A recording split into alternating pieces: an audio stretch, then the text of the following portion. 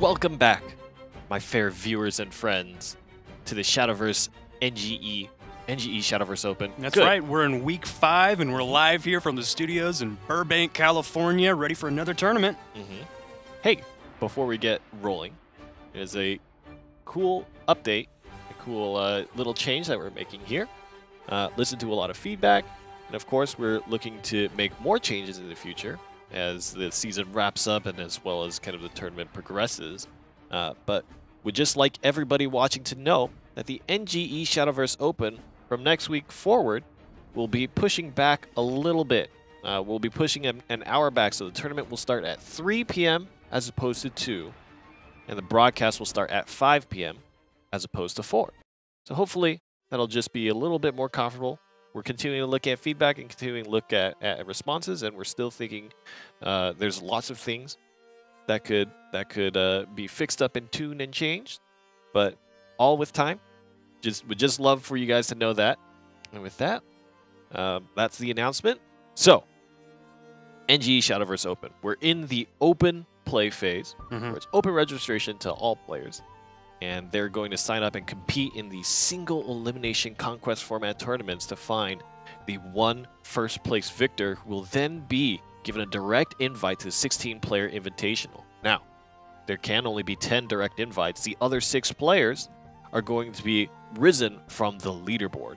As these players have been competing in the Shadowverse Open, they've been being awarded points, and those who are not already invited to the playoffs have a chance to be invited in based on their points earnings. So, continuous participation may earn you a spot in the playoffs, and at the end of that whole thing, the top 8 get a cash prize out of a $10,000 prize pool. That's right. First place is going to go home with $4,000, and the remaining $6,000 is going to be split among 2nd through 8th place.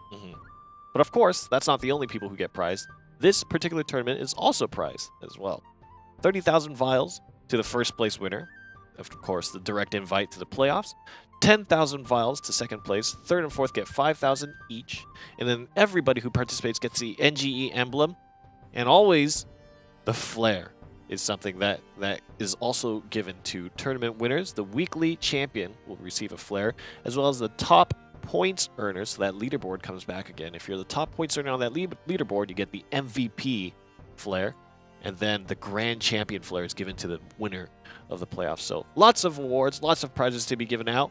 Let's take a look at what we have today, who the competitors are and who's made it through to the round of 8. And we can look forward to Noah, a repeat. He's coming back. He's coming back. He's the highest points earned that we have in the tournament so far. He's sitting at 260 points, 200 from the win, of course, last week. Man, yeah, really looking forward to see how far he's going to go. Against another very popular Shadow Nexus, who we just had IS-Senpai, very, very kindly taking time out of his day to join us in the pre-show. His fellow teammate, Lux, is there against Noah in the first round. And then we've got Unlucker and Potwasher from Crimson Fencers making it back, one of the big names in the first tournament that we ever ran. That's right, Potwasher, Stoltz, Noir, all players we've seen before. Thanks for coming out again. And, of course, we got some new faces. Really interested to see how these new players are going to fare. And it's great to see some of these players here. From watching some of the community tournaments on the weekend, Nor is a big name that sticks out, very active in the competitive scene. So I'm excited to see how far Nor can make it.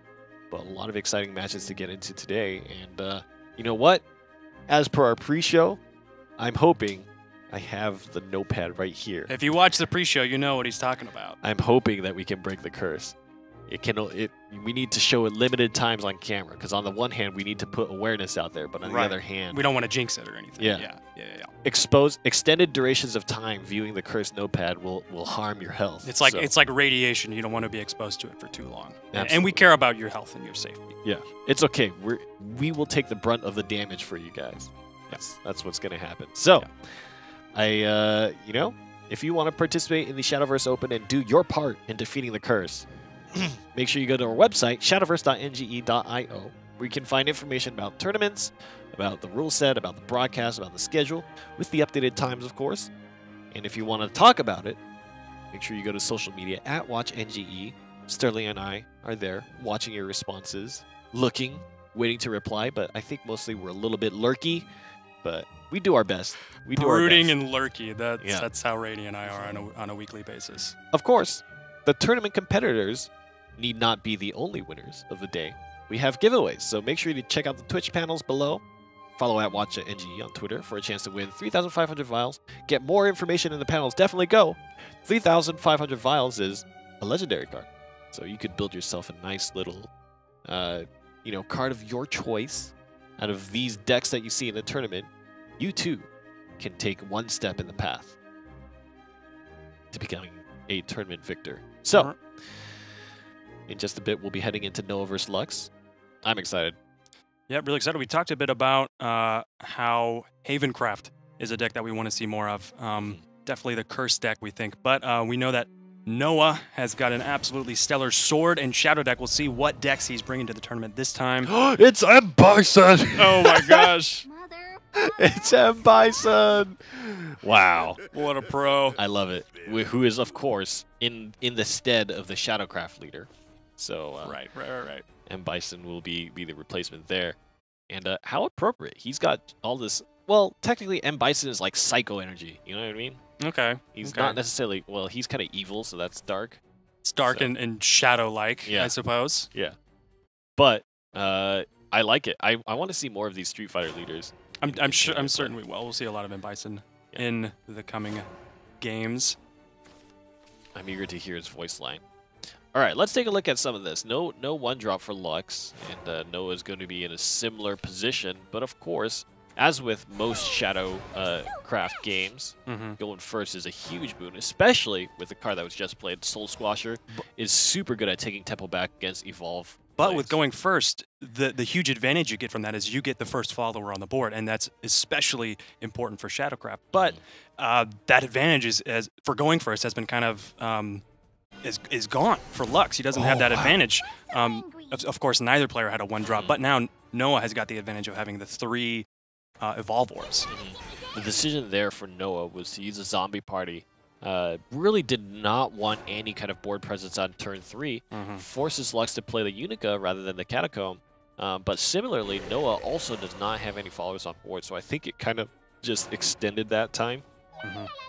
Because both players neither had a one drop, and they both have been so focused on clearing the boards, Prince Catacomb is not a card that we saw on turn 3 at all. And that's Catacomb. It's one of the huge reasons why Shadow is so potent right now and so strong. Ooh, double Unica with the Shadow Reaper. There's a lot of opportunities here to do damage to face. And getting board control is going to be hard to argue with the Shadow Reaper out there right now, especially in Camouflage. Oh, but the Lariel coming. That's right. Having those Unicas is huge. They almost act like wards because, I mean, with the Sergeant on the field, you can't attack for face. He's going to heal for 4. Lux is going to heal for 4 on his next turn, so you almost have to destroy the Unicas. And that, of course, is just going to be buffing up the Reaper. I think he might be able to just ping it out with Lariel. Let's see. Oh, no. Opts not to do that. He's going to play the little Soul Squasher here. There's Lariel. Interesting that he chose to ping face. Well, I mean, he couldn't have pinged the Reaper. It's still got it's got the ambush. Right. It's a direct target. And now the ambush is gone on the Reaper with this draw. The Goblin from Lux. We'll see what the turn is going to be. He's got Cerberus in hand. Looks like he's going to Catacomb with the 3 board. I like that a lot. This is really strong right now. Having a Shadow Reaper there, especially with all the skeletons that Catacomb can generate, and you can still even trade into all of these cards to continue buffing up that Shadow Reaper. The big thing about it is the Shadow Reaper both gets attack and defense, making it harder and harder to remove the longer it stays on board. Already at a 4/4 now. And there's a Lurching Corpse in the hand of Noah. We'll see how he's able to utilize that card's ability to clear off the board. With so many followers on the board for Lux, he might have to go just for a lucky shot and hoping that it destroys the Reaper. He does have Soul Conversion, so that's going to be a great 3-play. He's going to evolve Cerberus and take it out, leaving Cerberus at 5/1. That should be very easily removable by way of Skeleton.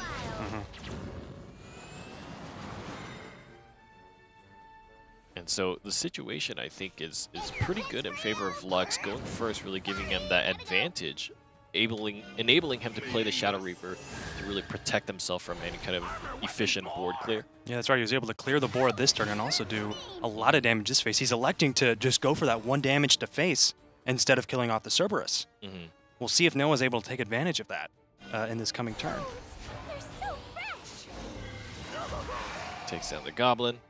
The Soul Squasher typically is a good way to gain tempo back, and with both Evolution Orbs spent on the side of Lux, Noah is really looking to turn this game around. That's right, and there's a Soul Squasher in the hand of Lux, but all the followers on Lux's side of the field, Noah was able to get rid of all the ones that were able to summon Skeleton. Mm-hmm. And then he just played his a Catacomb of his own. Mm-hmm. So a massive advantage going over to Noah on this turn. I'll show you. Really looking seemingly to board clear. Bye-bye to your life. That's right. Does not want to risk the chance of another Catacomb coming out next turn.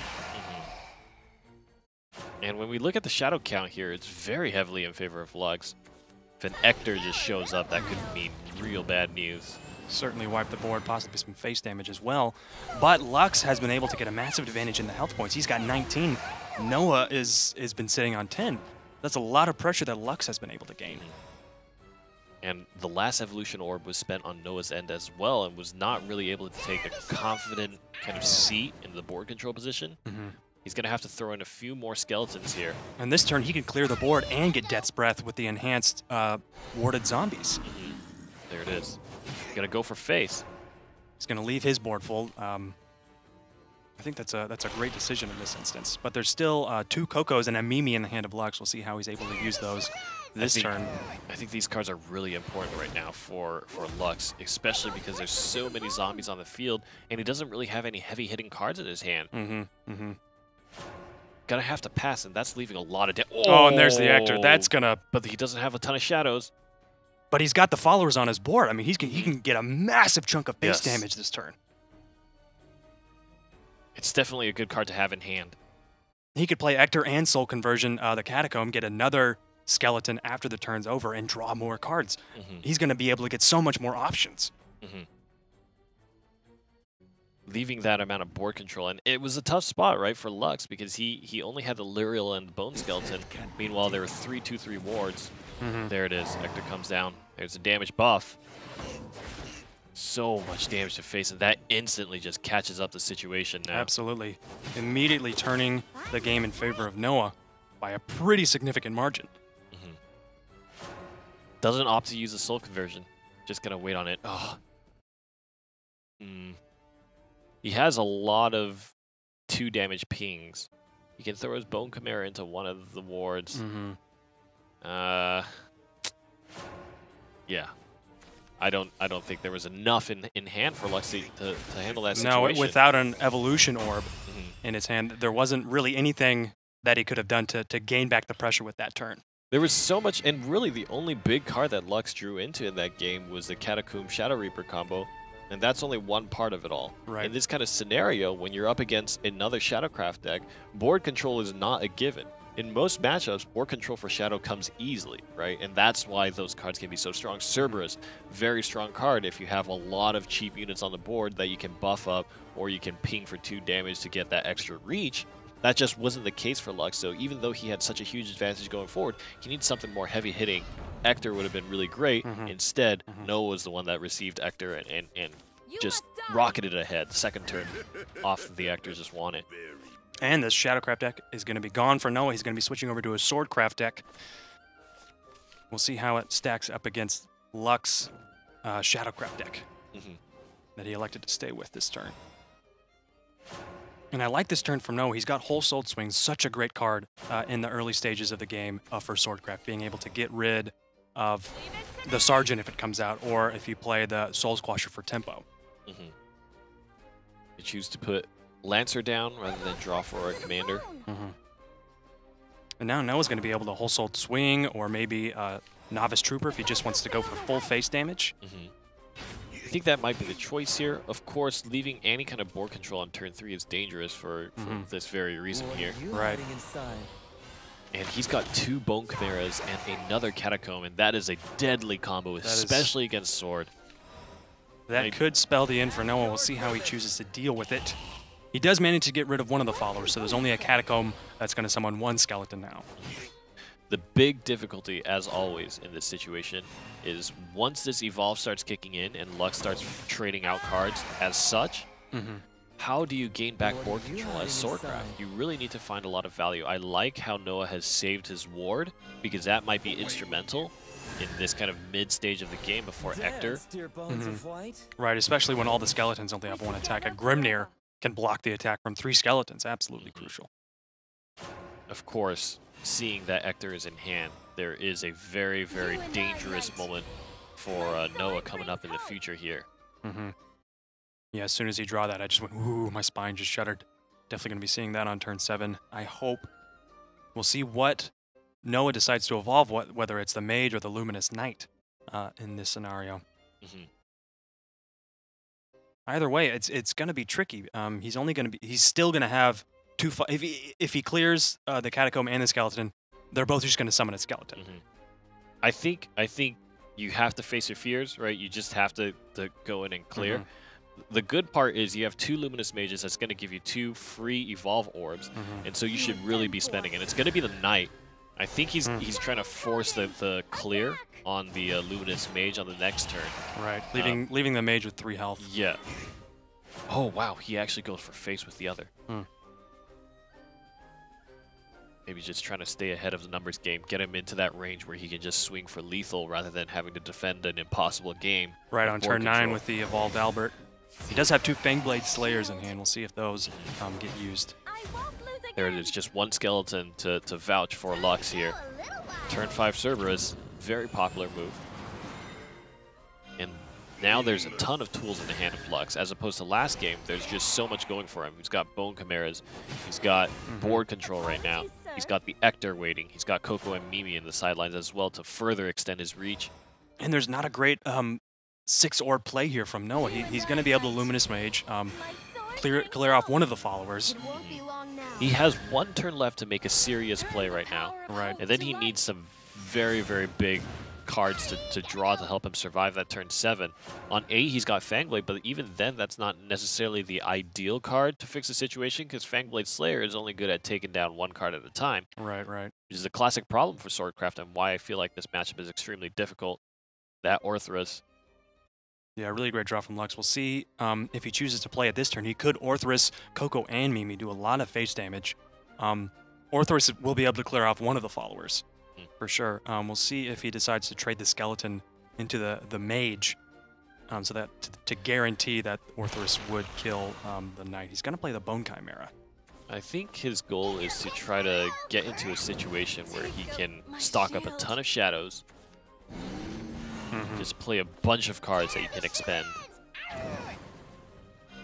Each Coco and Mimi. Good use of the Evolve, both removes the Knight there and puts 3 damage on the board waiting to happen. And Noah's got Maid Leader in hand, so he's got 7 orbs, so he could Maid Leader, either get Albert or the Mage, and then just make that his turn. There it is, it's going to be Albert, but will he spend or will he use Geno? Both Albert and Geno would clear the board. Geno could be traded into the Skeleton. Both of them would die. And that would certainly get rid of one of the followers. Albert could go for face damage. That's such a risky play. I think that would end the game for Noah if he went for face damage, because Ector is in the hand of Lux. Yeah. What would that total be? 12, 13 damage to face? Doesn't have the Evolve Orb, but he doesn't have Coco Mimi, but he has Orthrus as well, but he could play both. It would be real close. Right. I think the Evolve here is definitely the option. Yeah, keeping Albert alive with 2 health. Yeah. Putting Lux in a spot where he has to make a difficult decision. You want to get rid of that Albert or not. And he's gonna spread the evolution orbs across, giving the Maid Leader 3 attack as well. Trade out with a 5 damage there, mitigating a lot. Where's the Storm gonna go? If it goes on to, it's gonna go to the Skull Beast. If it went on to the Chimera, I mean, that just would have given 2 skeletons and then the enhanced attack points from Ector would have been absolutely devastating. Still, the zombies with 4 attack is a perfect target for that Albert. And that's another 5 damage to face. And a massive board that now Noah has to chew through. Yep. 2, 2, 5, 3 in terms of damage. He does have the Fangblade Slayer, but there's another Ector in the hand of Lux. I think Lux is going to be able to take this. Yeah, yeah. I don't think there's really a way. Really, you're looking to clear out. The value for Shadowcraft is in the amount of followers it has on the board, not necessarily the strength of the followers it has on board. So Fangblade Slayer being a single target removal kind of card is not going to... This is essentially 6+ damage off the Ector coming in just because of the fact that 3 cards are available to swing. There it is. Ector on each side taking the win. Definitely. And we'll be going into Game 3 here between Lux and Noah. What is Lux's alternate deck is a question. It could be a Sword. I mean, that'd be highly likely. Sword Shadow was incredibly popular last week. Just Very for whatever reason. mix. Yeah. Almost everybody in the round of 8, 3 out of 4 of the semifinals using Sword Shadow. But we know that Noah is going to be on his Sword deck. What deck do you think, what composition do you think it would be great against that? That's the question. I feel like it's got its best situation of Shadow against Sword, right? Right. So it's incredibly likely that Sword is just going to take this next game. The question is, in this scenario, it really seems like people have, I don't know if lost faith is the correct word, but have certainly favored less Dragoncraft, and it looks like it's going to be Dragoncraft in the form of Ryu. You must die. Ryu showing his face in the tournament for the first time. Yeah, he's always looking to get stronger, right? By fighting the strongest opponents. That's his thing.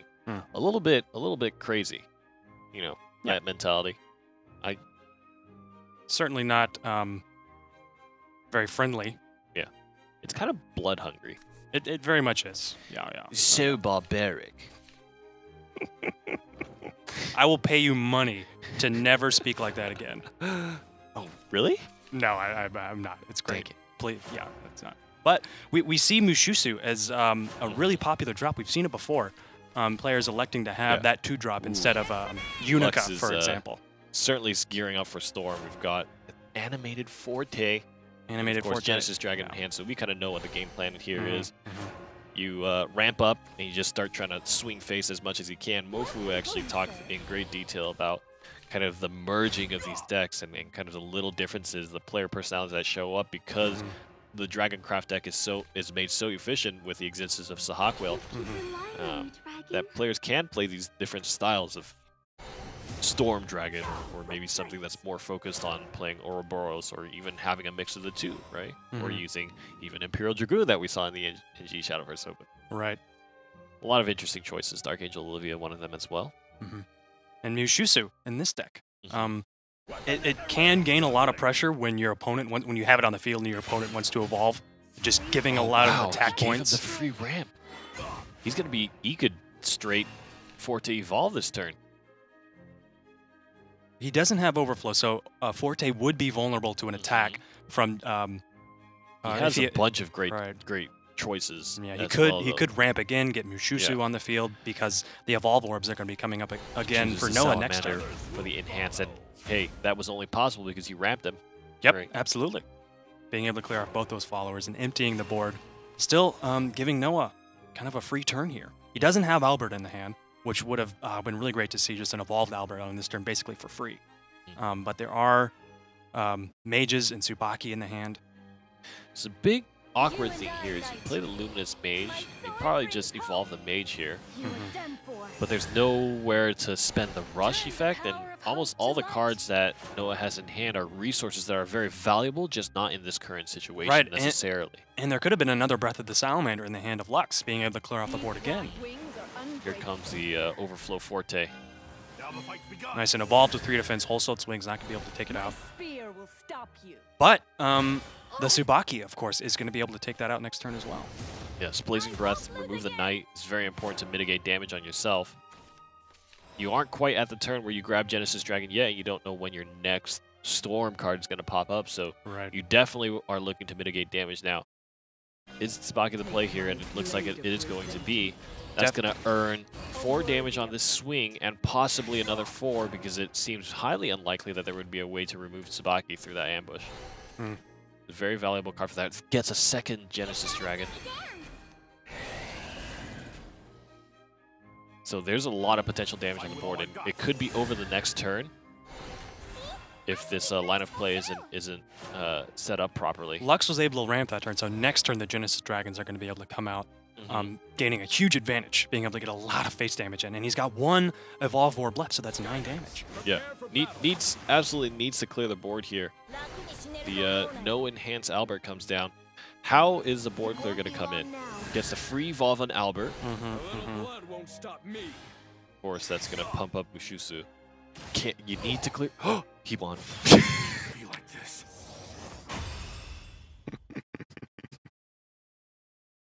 That was fantastic. Stupendous. That was stupendous. I was so preoccupied with how you avoid. I know. I was looking at the Genesis Dragons. Yeah. And you know, I almost wonder if that turn where he used Blazing Breath, if it would have been better spent kind of ramping instead, because he had the Dragon Oracle. He had the option to Dragon Oracle and then do a single target Blazing Breath and leave maybe the 1/1 on the board. Right. Something like that. And really, I feel like that race was super. It was basically a call out, right? Both players on each side saying, "Hey, I know I have damage here.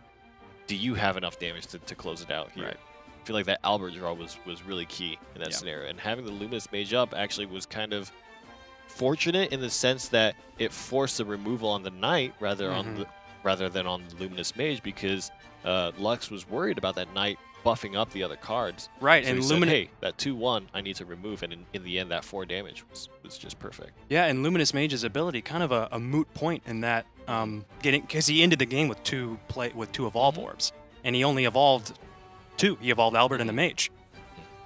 So we've seen it become the ability is definitely geared toward the late game, the Luminous Mage's ability, and that's one of the main cards that separates these Swordcraft decks from the Albert Craft decks that we saw back in Rise of Bahamut. So let's see. It looks like Noah will be moving on to the semis here, and we will be dropping down to watch Shadow Nexus's Unlucker versus Potwasher at Crimson Fencers. And a lot of these guilds, I mean, a lot of these clans seem to be coming up and having a good representation here for their own individual teams. I think Noah moving on gets increasingly scary for if he's just like that. 2 tournaments in a row, back-to-back winning. Yeah, he's really ramping up those points. Because of his win last week, he was able to surpass Shadow Nexus for the highest team points earner.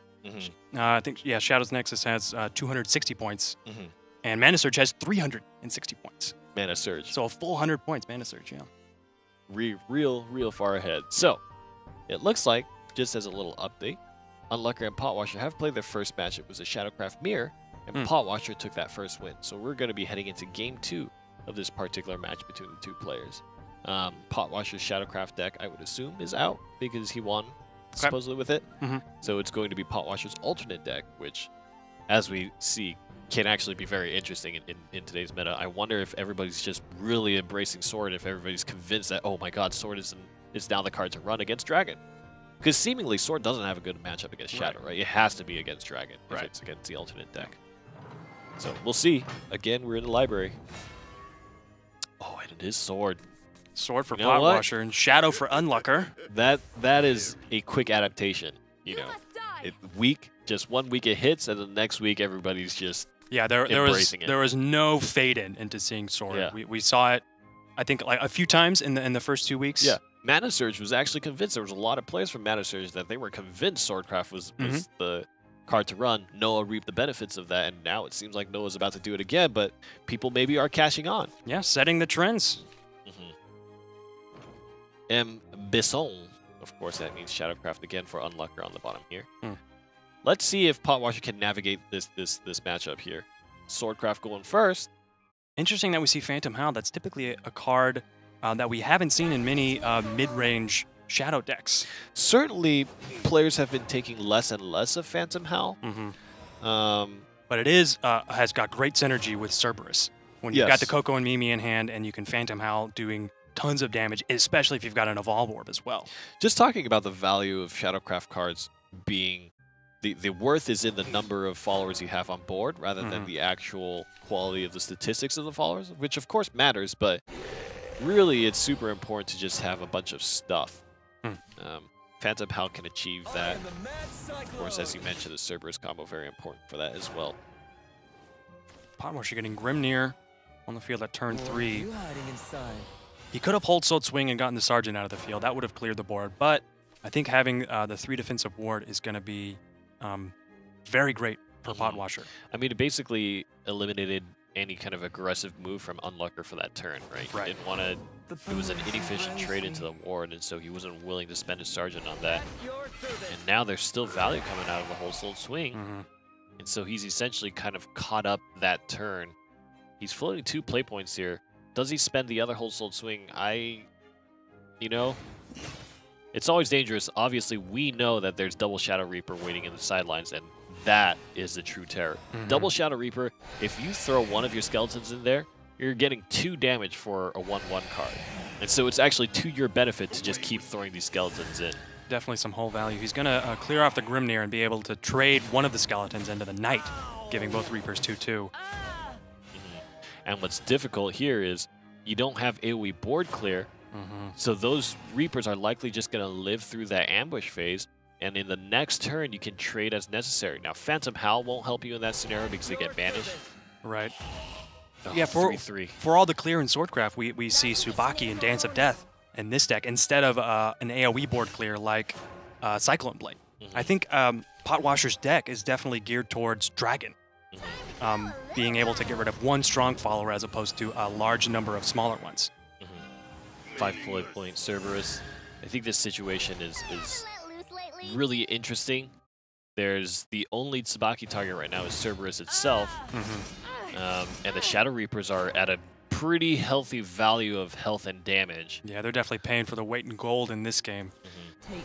There's Tsubaki, and then Dance of Death, one of the Shadow Reapers, I would assume, when you get the opportunity to, because these things are just getting buffed up right now. Done for. Gonna Great. opt to eliminate the ambush here. Yeah, leaving the Tsubaki with 1 health. Great trade there. But still a 5/5 Shadow Reaper, and that's just the strength of being able to play them double Shadow Reaper on turn 4. Consistently such a strong play. He's got Death's Breath and Ector in his hand. I think he's going to try to get as many followers on his side of the board as he can to make that huge value Ector play. He certainly has the cards in hand, right? Some combination of Lyrial Sergeant and then Coco and Mimi. He's going to opt to use Phantom Howl, and that's going to be very efficient trading here. He could reach real far Evolve plus the Coco. Yeah. I think it might be done. There it is. Shadow Reaper evolved up, gives so much reach. We were just talking about the value of having Phantom Howl in combination with Cerberus, and that huge pump up on the Shadow Reaper is actually so valuable. And hey, there you have it. Again, we see a situation where Swordcraft versus Shadowcraft is not too comfortable. The big key to watch out for is how will Swordcraft match up against the Unlucker's second deck, which, based on trends, might be a Swordcraft mirror. It might just be a Swordcraft mirror. It could be. We saw, I mentioned the Dance of Death and the Tsubaki, definitely not geared towards destroying Shadowcraft. It could be that he knew that if I get in a matchup against Shadow, I'm probably going to lose. But when I lose, then I can use a Swordcraft deck again against a matchup that it's more strong against. Tough situation. Shadow Reaper is such an interesting card in the meta right now just because there's so little AoE clear. I really think it should be something intentionally teched for in these scenarios because... Okay, so it is going to be Dragoncraft again, so we're going to see basically the same matchup as in the previous match between Lux and Noah. We'll see if Unlucker has a similar composition in his Swordcraft deck, whereas Potwasher getting a really great curve here. He's going first, so he's got the Taji on his turn, and then a Lancer, and then a Novice Trooper on the following turns. And there's some clear in the hand of Unlucker. He's got to waste the Blazing Breath on the Taji there. But Potwasher is just going to be continually filling up his board. 2/2 ward comes down. The sky's my destination. And having to play Zell on tempo, not ideal, especially when you have all those evolution orbs that you can spend. The interesting thing to think about is you have 3 Zells in your deck and you have 3 orbs at most, unless you have Dark Angel Olivia. Every Zell you spend, so now he's probably only going to have 2 Zells in deck. That means there's 1 evolution orb that's going to be unaccounted for. Of course, you're not always going to get into a situation where you just Zell every single one of your evolution orbs, but still, in terms of potential damage output, it is definitely a loss to have to throw in a card like that. Yeah, typically we see the Dragoncraft using the orbs in the early game, maybe 1 or 2 of them, and saving the last orb for a Zell combo. Gaining tempo in those early points of the game is absolutely crucial. He's going to use one of the orbs on Grimney here just to get rid of the Trooper. Super awkward start for Unlucker. Turn 4 at 4 play points, and you're already losing a little bit of health here. This is an important turn for Potwasher to really take control of this match and fight against Sybil that's going to be coming down. Yeah, it's going to be a lot of healing, especially paired with the Draconic Fervor. And the question is, which do you play, right? Do you play the Sybil or the Fervor? The Fervor is going to give you the instant healing. Sybil is going to give you a little bit of the board control, but then healing only comes after a turn later because there's no ramp. So it's going to be Sybil. And Draconic Fervor gives you the draw as well. And so because the Evolve doesn't really happen on this turn, there is potential for a lot of damage to face. It just depends on how confident Potwasher is playing out that scenario if he doesn't remove Sybil. And there's an Albert and a Taji in the hand of Potwatcher. That's going to be 6 damage to face just with those 2 cards alone, plus the Knight and the Steelclad Knight on his turn already. Although the attack points of the Knight and the Steelclad Knight are 3. Perfect amount to just take out that Sybil right there. The big healing turn coming up for Unlucker as well if the Sybil survives, because the Sybil will proc and the Draconic Fervor as well will heal. That'll push him up to 8 play points on Unlucker's next turn after that, which can activate Ouroboros. Absolutely. We'll see what Potwasher decides to do. It's going to be the Albert. I think after some deliberation, seems like clearing the board and then swinging Albert, preventing any of that healing from happening. And so this puts actually Unlucker in an awkward situation because he still is probably going to have a skip turn, right? You're at 7 play points. What is your draw here is really important. It's going to be Isla, not what you want to see. Probably going to try to evolve that or something. He plays Draconic Fervor instead. And a Dragon Oracle, so now you're up to 10, but you're about to take damage. If there's another Storm card pulled here, it could go real bad. So you've got Zeus next turn. You've got Zeus next turn, but you've got to think that maybe Potwasher has Tsubaki in the hand, and that would spell his death. If you play Mage and evolve Knight, you could get a little bit of extra reach. My sword brings hope. And it looks like that's going to be the choice. Shining Paladins, attack! Potwatcher gaining a lot of pressure in this match. Down to 4. Really put in a tough spot. Oh, Israfil? It won't clear out the Mage. Right, he's got his last Evolve Orb left. I mean, Blazing Breath is not much different. And he'd be able to heal for 4 with the Israfil as well. He'd be back up to 8 health. If you play the Blazing Breath, you have 4 more play points to utilize, but that really only translates into Isla. Grimner for 4 will take down the Knight, but won't, unless you evolve it, won't handle the Albert. And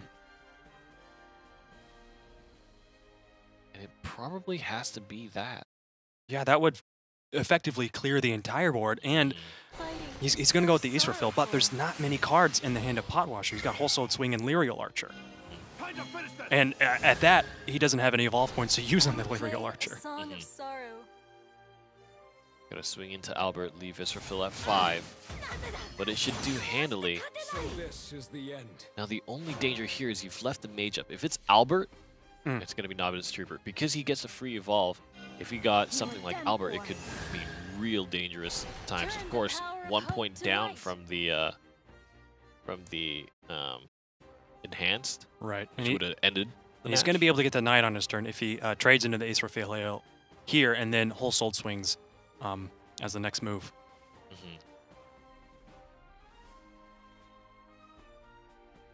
Is that the plan? It might be, and there's more healing in the hand of Unlucker. He's got Draconic Fervor and Ouroboros. I like this choice from Potwasher because you are definitely threatening lethal. There's so many opportunities for Storm from Swordcraft to do 2. Right. And so Unlucker has no choice but to clear. Gonna heal a little bit, gets the Zell. And so this gamble is coming to a close real quick. Getting a ward as well. With 5 health, he's, even with no Evolve Orb, he's still... Oh, man. That's gotta hurt. Yep. It's we'll gonna be be able to remove, but there's no Evolution Orb. And so Tsubaki, there's still Storm from Zeus. He needs to remove with... Oh, man. There's no ping. Oh no, that. So Zeus combined with Grimner is going to be able to close it out. Yep. Man, Unlucker. The sword deck from Potwash are definitely not able. Wasn't quite there. It wasn't quite Mhm. there, and I think that just barely making out of that situation was really tough. Leaving the Israfil up was such a gamble, right? Yeah. 10 damage because you don't even have to swing at the target you remove, and so having that follower up in terms of board clear was an easy choice, Mhm. right? Right. Each time Israfil attacks, it does 2 damage to all enemies. And so you just target the leader, you get that 10 damage on the leader, And that was able to plus take out the 2 novice damage fencer. that takes out the novice trooper. And so Israfil coming in big, and I feel like Israfil is one of those cards that I feel like kind of gets overshadowed by Ouroboros, by even sometimes Bahamut drops, especially in combination with something like Sahak Will. But in that case, really kind of demonstrated the true power of a card that just pings 2 every time it swings. And being able to heal for 4 immediately upon being played, that's huge as well. Let's take a look at the brackets and see where we stand right now. Noah and Unlucker are going to be facing off against each other in another matchup that's going to be Dragon Shadow versus Sword Shadow, and it feels like this is a conflict that we're going to be seeing a lot. Noah looking for his 2nd win in a row, and in just a moment we'll be heading down to the lower half of the bracket there to watch the rest of the players play out their decks. So far, no sign of anything Blood or Havencraft related. Yeah, sad day. Bit of a tear coming down. But we've seen the way that Noah's sword deck can handle Dragon, and it's absolutely ruthless. Yeah, I think that it really comes down to circumstance, right? In that situation, we saw how close the Swordcraft deck came to closing it out, and in fact, I would argue that maybe if there were some different choices made between clearing board and attacking face, that could have been a real bad spot. The Grimner not enhance was absolutely key there, and I almost wonder, you know, there's that point where Unlucker made the choice to play the Israfil instead of the Grimner Evolve, instead play the Israfil Evolve, and that actually ended up being very much the right choice. In some senses, interesting, because Grimner Evolve swing is 4 damage under Tsubaki, right? Whereas Israfil Evolved is right at Tsubaki's level, and so that kind of seems like a very risky choice. It was risky, but he did earn the healing. I think that was one of the main reasons. He wasn't able to completely clear the board. He left the mage on, but getting those 4 points of healing absolutely came in crucial. And I think maybe it was just that he really wanted Israfil to be able to actually swing, just because he would have spent that last evolve point on the Grimner, right? And then after that point, you don't actually get the rush effect on Israfil. You don't get that instant 2 damage ping once you drop the card. So that may have changed up the decisions a little bit. But hey, we can only play if games, you know, what ifs, right? At this point. Right. So, moving on will be Unlucker. Now we're just about to jump into Stoles from Counterpoint Virtuoso, I believe is the extended name of CPV. Against EXG, Excelsior Gaming's Andes. So another team-on-team battle. We saw Shadow Nexus versus Mana Surge, and now we've got EXG versus CPV. So, at this point, I'm ready for any of the 3 decks. It's so interesting based on numbers and statistics how poorly Sword looked like it was doing, but the West really still believe that now all of a sudden it's just everywhere. I mean, half the decks are Dragon, half of them are Sword, so... Yeah, it just took time figuring out exactly what was the perfect comp needed to take down Dragon. And it looks like it's the Luminous Mage with the Unicas and the Troopers and the more mid-range deck mixed in with Alberts and Tsubakis as well. Looks like a Shadow Dragon matchup here. It's been a while since we've seen a Sahak Wheel played. With this neutral deck. Yeah. Either we just haven't really seen it drawn, but Rahab and Sahak are 2 cards that we haven't really seen too much today. Right. Yeah, we haven't seen Rahab play. We'll see if typically the 2 main archetypes of Dragon is the Storm Ramp and also the Neutral Ramp, where the Sahak Wheel you have the Israfils and the Lucifers, and also the Bahamuts and the Zell combos, really making use of a lot of the neutral followers in the deck. And I think seeing the Sahak Wheel gives it away that this is more of a neutral deck. And I'm sure there's some fortes, maybe even a Genesis Dragon mixed in. We'll see what he brings out on the table. some very important pieces here for Shadowcraft, but it's already been 3 turns, and the only thing to show for it is the Relying on you, Dragon. Attendant of the Night. Yeah, Shadow gains its biggest advantage is on the first 3 turns of the game. Necro Assassin? I mean, it's not super valuable, the cards on the board. Maybe you could argue the Zell. Right. I mean, turn 4 is coming up. You could. Could just evolve the Zell and get a Storm Rahab. That's a thing. Yeah, that's with 2 damage right there. Yeah. So there is a world where perhaps you would want to remove it. And there still are a lot of options in the hand of Andy's here. I think he's gonna play the Grimnir, maybe Soul Conversion on the Attendant of Night for his last move. Getting the Lich when he's only on 4 play orbs. Really great. So next turn the Lich is going to be able to attack.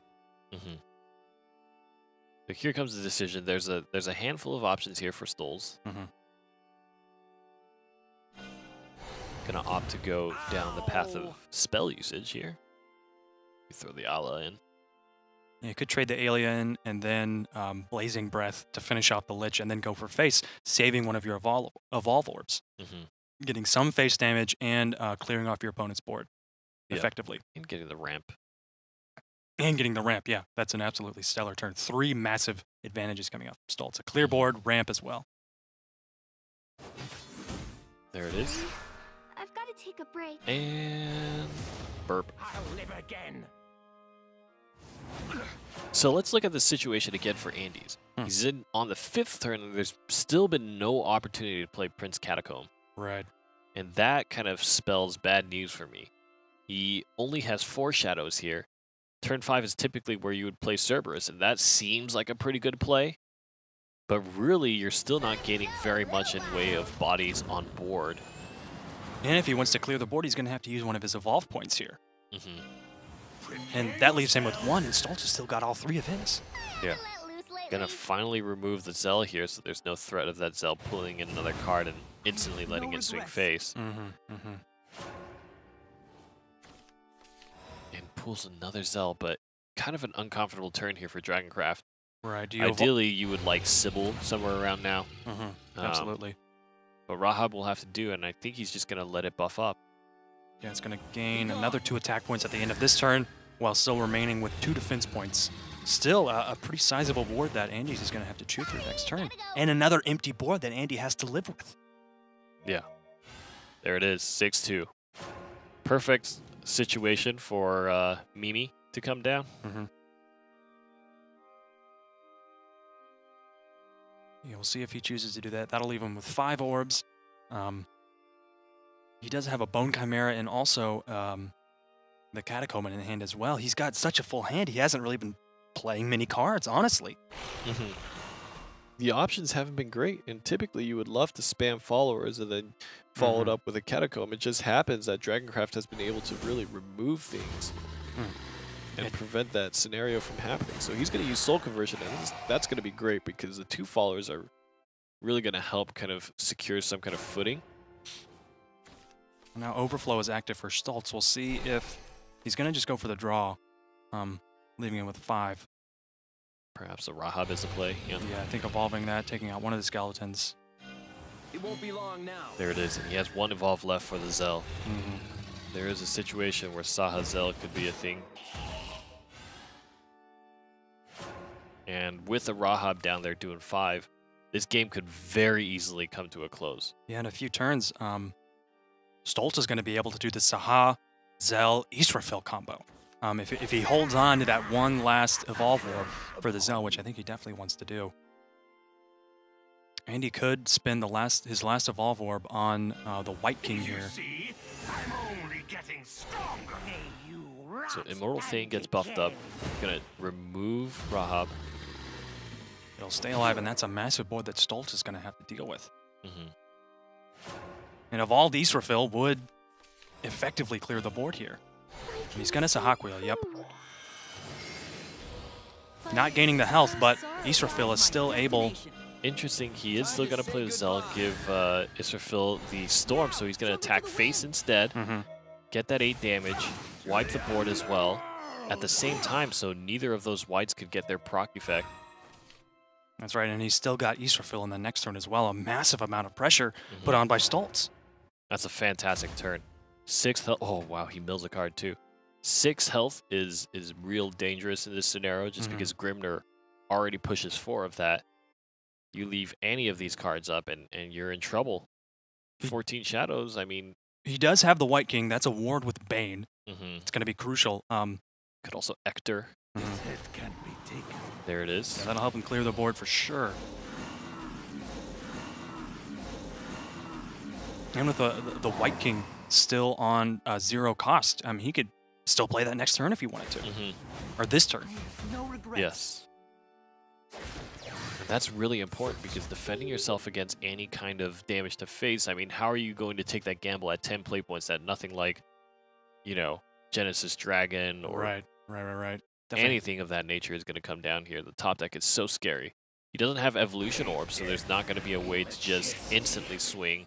Grimner's going to do 4 to everything here, and the White King is perfect just because it has 5. Right. But the 2 zombies will be gone. The 2 zombies will be gone, and Ector will stay on the field as well with 2 health, but that's still 4 damage as well. So then Andes will be left with 2 health. And this is scary as well. Coco and Mimi are still in hand, and there's another Cerberus to play.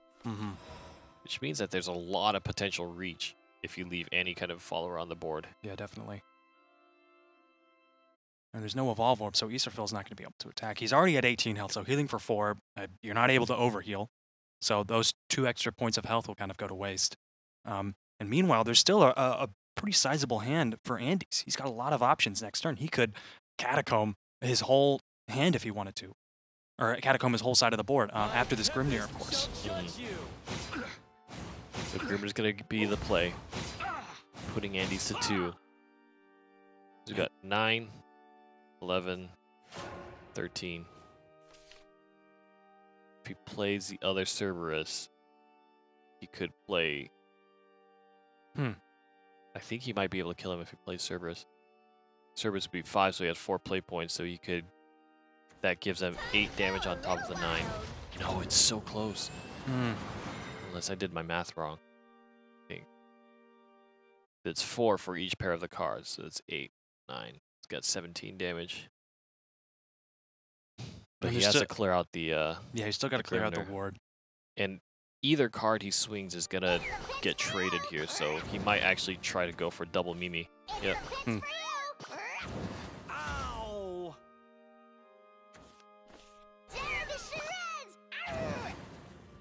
So this is a situation that we were talking about before, where, I mean, I guess if Sahagwil comes down, then that could end the match.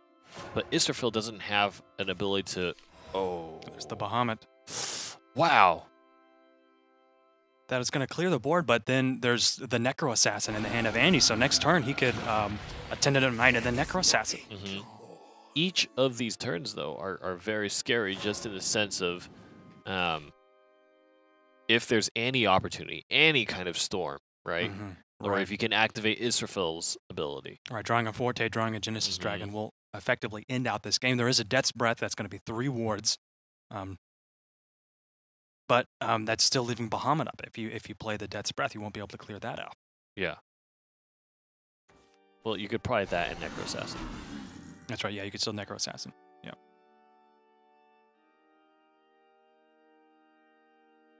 So let's see.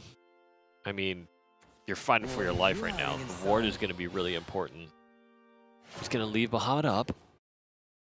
Oh, God. But the zombies have 3 health. They're going to... But the thing is going to hit past. Yeah, it's going to hit past. Yeah. Oh, my God. And that was the exact situation that Andy's wanted to avoid. Is a Sahagwil draw into the Israfil active. Right. Such a dangerous situation. Every single turn that was passed was very key. Right. And as we know, that last turn actually didn't matter at all for Andes because once that Sahagwil got drawn, it actually didn't matter how he arranged, unless there was some kind of self-healing. Yeah, just what a situation to be in. Yeah, and now the Dragoncraft deck is off the table. And so depending on what his next deck is, he's going to have to go up against the Shadow deck as well. Yeah. So Shadowcraft will remain. And I think that was a very interesting situation. The early game was so tough for Andes, right? Yeah. Could not get any kind of footing, did not play the Catacomb. I think, until the end, right? That Right. one play there where it didn't even matter It anymore. didn't even matter, yeah. Not a situation you want to be in. So he's going to go again with Shadow against this time the Shadow deck of Stoles, and so now they're in the mirror match where I think the outcome is not quite as clear. Shadowcraft mirrors can be very reliant on kind of what kind of early pressure you get. Are you going to be the first one to double Reaper? Are you Right. going to be the first one to Ector, right? How does that play out? Now the turn goes to Andy's to start out. And we saw how much more mid-range that Andy's deck was. He was running Attendant of Knights and Necro Assassin. That's not that aggressive at all. That's definitely more focused on control when you're able to use the Necro Assassin to destroy your own followers, get rid of enemy followers as well. But I think the board clear, how each player is going to be able to board clear effectively, how effective that's going to be is going to be absolutely crucial in this matchup.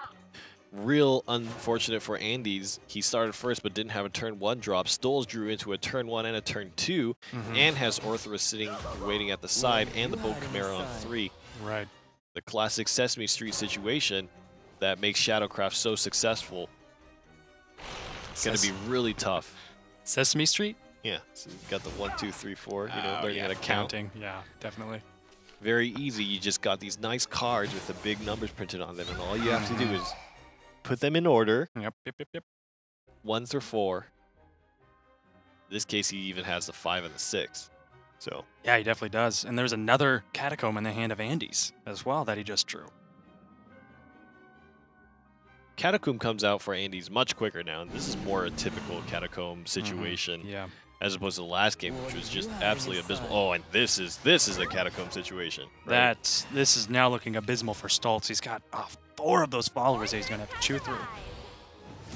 Diddley on the Skull Beast, but that's okay. Evolving, Bolt going for Chimera. face. Yeah, definitely a great choice here. Yeah, gonna try to race. Now, the Yeah. big thing about Catacomb is there's a lot of quote-unquote free trades to be had, Mm-hmm. and especially when they spawn 2 skeletons apiece, Gonna mess with me? basically trade in 1 damage to get 2. I'm gonna tell on you, beckoned. Draws into Grimner, which that ward might be very important against the game plan of Stoles, which seems to be pushing Andy's into a particular health range. Mm-hmm. The Cerberus Phantom Howl combo is a thing that could be. Death's Breath is also a safer option that also gains back board control here. Meanwhile, those 2 turns are leading up to Ector for Andy's, and because Catacomb was played twice, that means there's going to be shadows galore, right? Shadows galore, and there's only 3 shadows in the hand of Stoltz. He does have, there's 4 now, but he does have 2 other followers that he'll be able to destroy this turn as well. So we'll see if he's able to work up to 6 shadows where Death's Breath will get its effect in the coming turns. I think he will be able to. Evolved Skeleton going to take down Orthrus. Now just 1 skeleton left to represent Stoles' board. Needs to make something happen. Soul Squasher is tempting, but I really don't think it's a good idea just on a 3-2. No, not a good idea specifically there, and you also want to keep the shadows as well, because that costs 4 shadows. Yeah. We talked about it a little bit, right? Who's going to be the first to run into Ector, and it seems like Andy's already has that win condition secured for him. Now, there's still 2 turns left that Stoles could kind of run into something. All right, we'll see what his draw is this turn. It's another Cerberus that's just more damage than Angie's is going to be able to pile Having on. 4 followers on board, too, really makes it very uncomfortable. So he could swing for face here and gain a massive advantage, because I don't think Stoltz is going to be able to end the game next turn. He's got 6 damage. Sorry, gotta go. Now, Phantom Howl with Coco Mimi Evolve is... You've got 11 damage there. Yep, next turn. He needs Ward. You see? Or he needs it. I don't know if he can end it here. Bit loose lately. No, yeah, it might be Stoltz taking this away. Yeah. He's got 7 shadows, Coco Mimi, and an evolve point. Yeah, that's gonna be it. Yeah, at 6 play points too. That's the exact value that you would want. Phantom Howl comes in. It's 5 on the board. You can evolve. Get the 2. You got 4 from Coco and Mimi. And what a win from Stoles. He's going to be able to challenge Shadowcraft twice over once with the Dragoncraft deck and once with his own Shadowcraft deck. And it was a race to kind of see what the win conditions were. Ector was just a turn too late. Just a turn too late. We see how this aggro Shadow is able to stack up against a mid-range deck and finish the game before Ector's even an option. Yeah. And we talked about it too as well. You kind of identified some of the things that seemed a little bit more mid-rangey. And the player who went second, and actually that last evolution orb really came in handy, the player who went second had the better board control. Right. Because he had that nice curve. He had the nice curve and the extra evolve point to play with. And I think that really hurts, especially when you can't match, right? When you can't match that situation. Of course, playing the Catacomb on 3 and then the Catacomb later is actually a huge benefit. But a lot of good choices were made on the side of Stoles to go for face rather than try to wipe the board and fight in that kind of field of battle. He said, hey, you know, I think pushing health is really what I need to do, and got it exactly on the dot. Cerberus into the turn 6 win. It's a classic. Yeah, and that's going to be Stoltz advancing to the semifinals. Let's take a look at how our semis are playing out. Of course, we already knew the matchup on the upper side of the bracket is going to be Noah and Unlucker, and Stoles is going to be facing off against either Noir or Hectorox. Hectorox. Is Bahan a team, would you say? No? I'm not familiar. No. May very well be. Hopefully we can have a little chat with him. Yeah, that'd be nice. After the tournament and find out. Totally. Because it's always nice to see other teams coming in and competing in the Shadowverse Open. Yeah, for sure. If you would like to compete yourself, make sure to go to our website to find all of the most up-to-date information, shadowverse.nge.io, and you can find out broadcast schedule, all that kind of stuff there. Also on Twitter, you can talk to us at WatchNGE, as well as get announcements and updates there. And make sure you join our giveaway. More information in the Twitch panels. You can win 3,500 vials, and that's one legendary that can be crafted. And unfortunately, you can't craft animated legendaries. That's the only thing. But that'd be pretty sweet. I'd like that. That would be pretty cool. But I don't know, you know, animated cards are kind of rare. Yeah, the thing about it, it's so cool when you like open up the pack and you get the animated card. Like that's the feeling I think that Side Games is going for with introducing the animated cards. It's like, oh, that's animated. Oh, it's so cool. Yeah. Would also like to take the time to remind you before we jump into this game that Shadowverse times are getting pushed back an hour. That's right. 3 p.m. tournament start, 5 p.m. broadcast start. Let's go into the last quarterfinals match here and see who will be moving on to face off against the 4. You've got one more chance to see if there's a Haven deck represented in the tournament today. It's going to be a Shadow Mirror matchup. We'll see what unique additions and compositions these players have added to their decks. Those little advantages that they'll be able to take away that will mean the difference between victory or defeat in this round of 8 game. There's no more M. Bison, unfortunately. No, not today. But there is a great 2/3 drop from Noir and not a single 1-drop for either player. All right. So the Shadow Reaper. Ah, now we just came into the 1-drop. Oh, that's got to feel bad. Yeah. Still definitely a way to make use of it to kind of even out a curve on maybe, you know, turn 4, you play a 3 and a 1, that kind of thing. Right. Yeah, playing the Skull Beast and then Prince Catacomb on turn 4. Definitely a good play. Yeah. But you might just play the Catacomb. I think Noir is deciding whether or not to use Zombie Party on the Sergeant or summon his own Sergeant. Definitely, that was a line of play that we saw earlier, actually. Right. To deny that follower on board. But Right. in many ways, you could think about kind of the difficulties of fighting for board in that fashion against Shadow. Looks like that's going to be the choice. Certainly, you did not have any followers on the board yourself, so you can't really justify kind of letting a board be. Right, but clearing the board, Actorox just came into Soul Conversion. So he's going to be able to, he could summon the Skull Beast and then Soul Conversion the Skull Beast, clearing the board again, but you get more cards in your hand as well, and more shadows. Yeah, that play gives you a ton of shadows here. Soul Conversion counts as 1 as well. Yeah. So it's already turn 4, and he's got 5 shadows. That currency is definitely going to make the difference as well with that. Bone Chimera is going to be the turn 3 play for Noir. He's got Prince Catacomb there too. Orthrus has arrived. Interesting choice to give Noir the 2 skeletons to kind of play with next turn. And he doesn't have a 1-drop, but he does have Catacomb. Yep.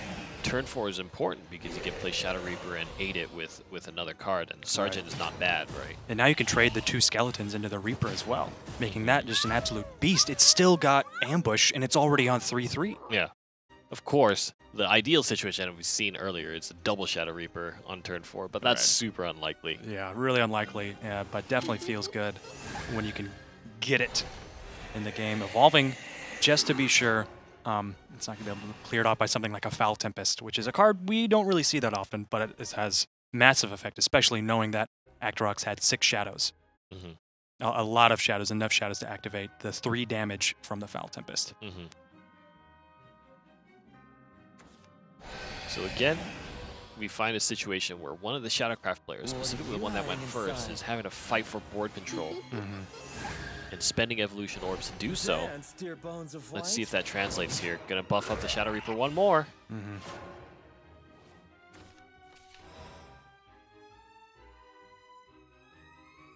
The play here is interesting, right? Ideally, on this turn, you would love to trade more with cards you have on board, but because Catacomb is not played, there's no skeletons on the field. Right. Want to play? He's going to be able to get rid of the Catacomb and go for face for a significant amount of damage. If he evolved the Catacomb and traded that in, he could have done 7 damage instead of 6. But I think having the Sergeant at 4/1 with still the last word summon a skeleton is going to be crucial. It's going to be huge. Death's Breath is an interesting option here. You need to reach 6 damage to remove that Shadow Reaper, which is awkward with what you have on board. Your own Shadow Reaper is not quite that buff. You can throw a skeleton in to make it 3/3, and that brings it a little bit closer. But even with Evolve, you need to... He could evolve Cerberus and the skeleton as well. That'd be 6 damage as well. Killing the Shadow Reaper and buffing up your own one. Throwing Cerberus and the skeleton in. Right. But then that's 2 cards for the Shadow Reaper, and you leave the... unless you spend your Mimi card.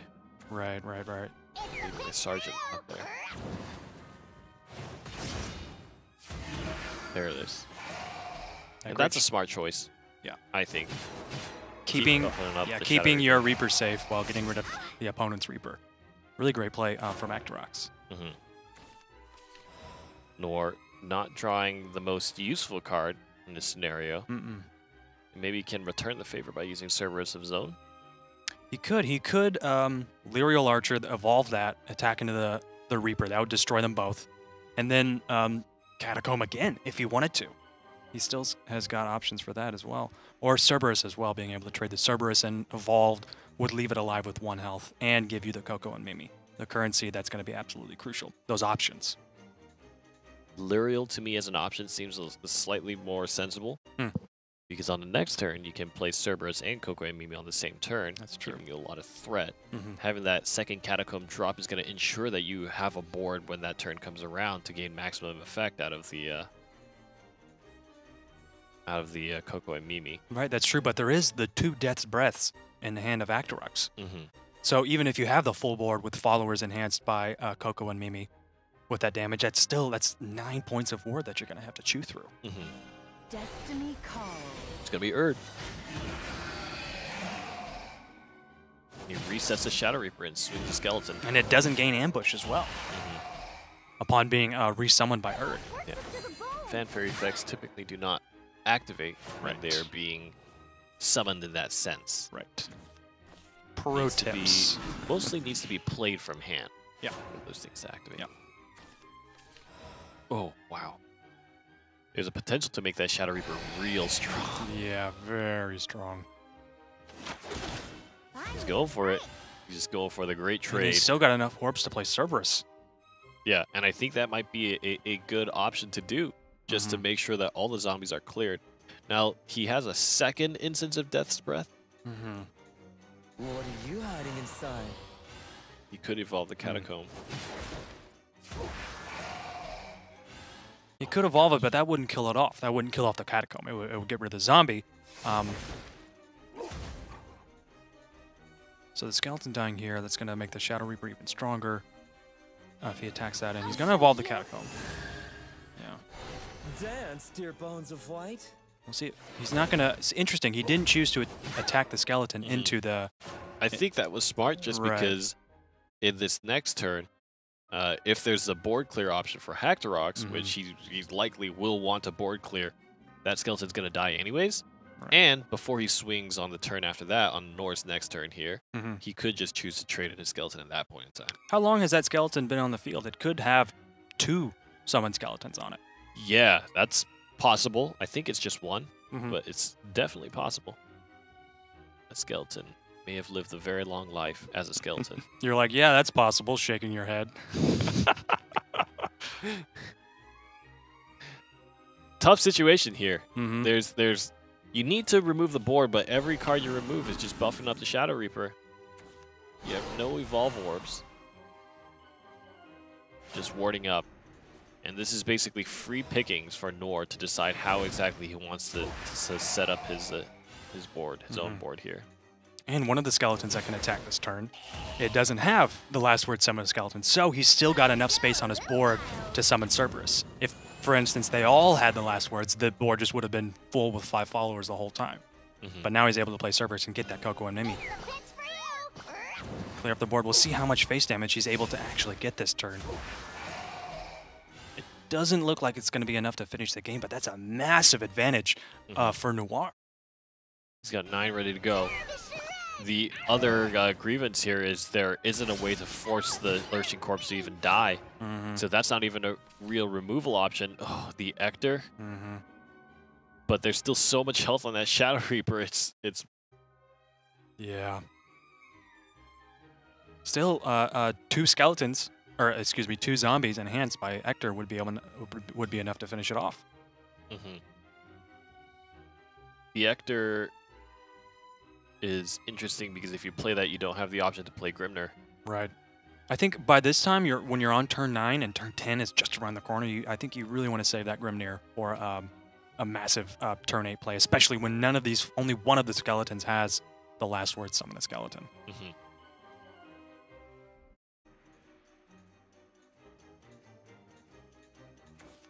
So he thinks for a little while and then plays the Skull Beast. This head can't be taken. 1 Leaving it point with- left for Coco still. Right. Gonna give the Skull Beast rush.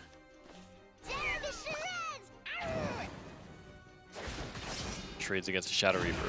That was a big pain. Definitely a thorn in Actorox's side that's now dealt with. Should be crashing into the skeletons that don't have the last word effect. I'm leaving. He doesn't see it. Doesn't see the options. That's going to be Actorox tapping out. That's actually so interesting to me. Yeah. There was he only had- one card in the hand of Noir.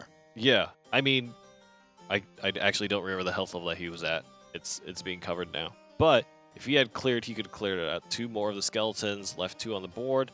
Sparta Sergeant isn't going to affect the board in any way. Right. It would just basically be on the top deck. But I guess Actorox didn't know what that card was going to be, and there's still the draw next turn Yeah, as well, so the that's draw. 2 possible options. I mean, it's definitely winnable, unless he was at 2 health and I'm just misremembering.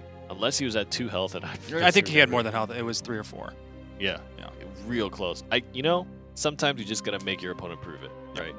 Make your opponent prove it. But mad props to Actorox. I mean, he felt like he was beaten. Maybe even knew it. Yeah. But, so, yeah, really great play. That's interesting, too, because he has Grimner in hand, He knows that if he could just make it to the next turn, there's a possibility that he could start swinging things in favor. Right. And as far as direct damage to face, I'm thinking really hard, and maybe the only one is the Rabbit Necromancer. Rabbit Necromancer. There is a card. I don't know the name I of guess it. he could run neutral cards like Dance of Death. Yeah. You summon it, and there's a Shadowcraft card. You summon it, and if you have 4 shadows, it does 4 damage directly to face. And it's a 7 cost, has 5 attack, 4 defense. Yeah. Cursed soldier, cursed Yeah. something. It's something cursed. Everything in Shadowcraft is cursed. Yeah. Cursed. You know what else is cursed? Oh, our axis of evil, so to speak. So it looks like we will go another tournament without seeing Havencraft represented. We really wanted to destroy this piece of paper. I specifically wanted to. I think that'd be hilarious destroying. But we cannot do so. Yeah. Under Aya Senpai's guidance, if we attempt to destroy this paper before the right time, That's right. then we will be cursed ourselves. I don't want to be cursed. Would you? No. Don't want to deal with that. So, alas, we saved the tome for another day. Another day, another tome.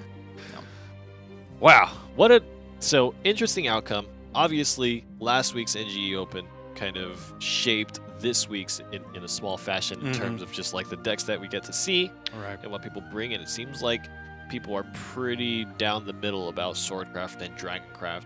I feel like we've seen a very even amount of that. And in fact, I feel like in this particular iteration of the tournament, Dragoncraft has come out on top just slightly. Just slightly, yeah. It's almost like if there's a pyramid, so to speak, right at the top of the pyramid, right here, there's Shadowcraft, right? With mid-range aggro as well. And then the next 2 points down are mid-range sword and also dragon with its 2 main archetypes. So, we'll see. I mean, I would love to see how the JCG tournament winner made it through with Havencraft, as well as just previously. I mean, we've seen some incredible things actually from the JCG region in terms of dimensional shift as well, making it through. Absolutely. In the meta, there have been some very, very big curiosities. Those tournaments are not small. And also Forestcraft as well. We've seen the Jungle Warden decks take first place, and also the more traditional, or traditional I say, but the decks not utilizing Jungle Warden that have White Wolf and Silverbolt, but have the new edition Elf Queen and Crystalia Aaron as well. Certainly a good diversity. Those tournaments are no joke as well. They're single elimination best of 3s, and they are thousands of people large. Jeez. Thousands. Just a sea of people. You have So to that- swim through participants. So to win with the Haven Tech, you've gotta climb that You've ladder. got to win rounds, With man. all of its greasy rungs, you're just climbing up constantly. Oh man. Yeah. That's an image I don't want to go back to that. Skeletons just jumping on your back, you know, trying to drag you down. Fighting through all kinds of zombie parties, yeah. Yeah. Zombie parties, exactly. If you fall down the ladder on the bottom, the zombies are still partying, and they're like, "Oh, it's just the food delivery?" That was the one. I told myself, you know what? It's tempting. I'm only going to give myself one zombie party joke or one skeleton party joke. That was it. That's all. We're done. There's no more. Arthur, holding you to it. The jokes are dead, Coco. I'm sorry. Look how upset you've made him. Yeah, he's real upset. He wants more. Even his eyes are like downcast. Yeah. That's his brethren, you know? He's Shadowcraft. Yeah. No. That's his brethren, Cerberus. Hey, I would love to see more of the Street Fighter characters. Who was the representative for Havencraft? Oh, jeez. I know Sword is Chun-Li. Uh-huh. I know Forest is Cammy. Yeah. I know that If you were to ask me, like, just name off Street Fighter characters, probably Cammy was like the one I could like name off the top What of my about head. Ryu and Ken? Oh yeah, Ryu. Like, but What about the Freedom Fighter, the man himself? It's not like yeah, you're naming. I'm like, oh yeah, that's right. But like Yeah. as far as like being on the top of my head, on the just top like of your head? being able to spit them out. Just like, Cammy? Yeah, just Cammy. She's definitely like, I feel like the staple. I mean, like I recognize her. Everybody knows Cammy. Yeah, Like Ryu is that's true. definitely more famous as You well know, too. I'll give you that. You're right. You're right about that one. Yeah. So, here we are. All those Cammy cosplays, man. Can't get enough of them. I'm gonna have to put a mature You filter must on your die. browser here. Father, come on. Arthur doesn't All approve, but it is the second game of this round of 8. Yeah, seems like there was some delay, some holdup, so we're gonna be catching up between Hackterox and Noir in their second game of their best of 3 series here. Noir is one step up after that intense Shadowcraft mirror. Yeah. What a situation to be in. And we've seen how Shadowcraft can absolutely punish the sword deck, because the sword decks are, many of them, Naval Guard Simone. not a card we see that often, but, I mean, really great when you get that 5/5 war. I like how I stellar feel card. like you're talking faster because the replay is going. The replay's going? Yeah. I mean, I feel like I've got to keep up, and then, talk about the cards. Oh, that's Grimnir on the field. Oh, that's probably going to be Soul Squasher next turn, maybe Lurching Corpse as well. There Okay, doesn't seem to be that's- like that- a lot of good options on the side of That's got to Shadowcraft. stop real quick. You're running out of things. I run out of steam, running out of things to Yeah. talk about. There was already very little steam to begin with. Welcome home. So Maid Leader, he's got 2 of them. He's going to Man. pull 2 commanders here.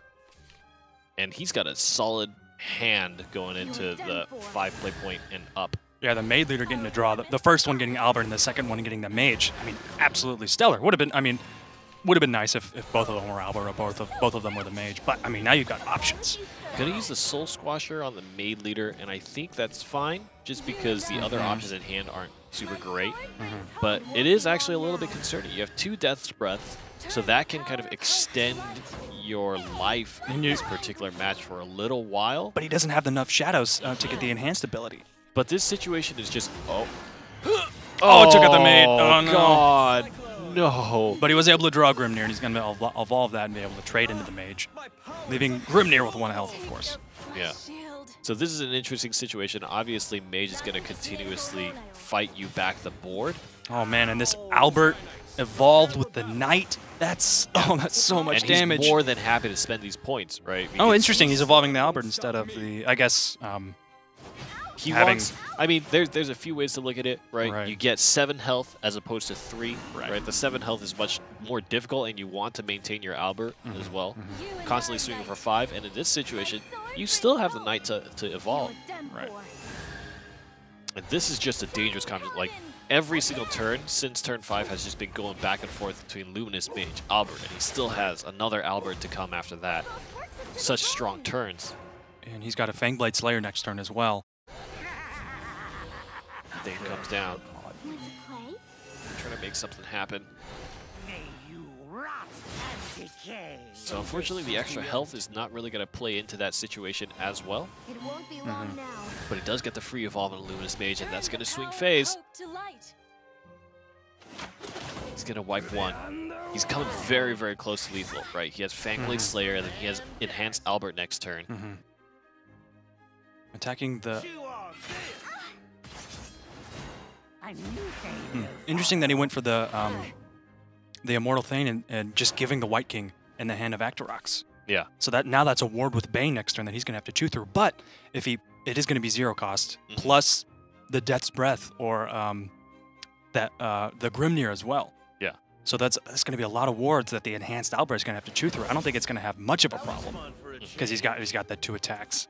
And you could also, because you have to get through the wards anyway, you can almost save that evolve point.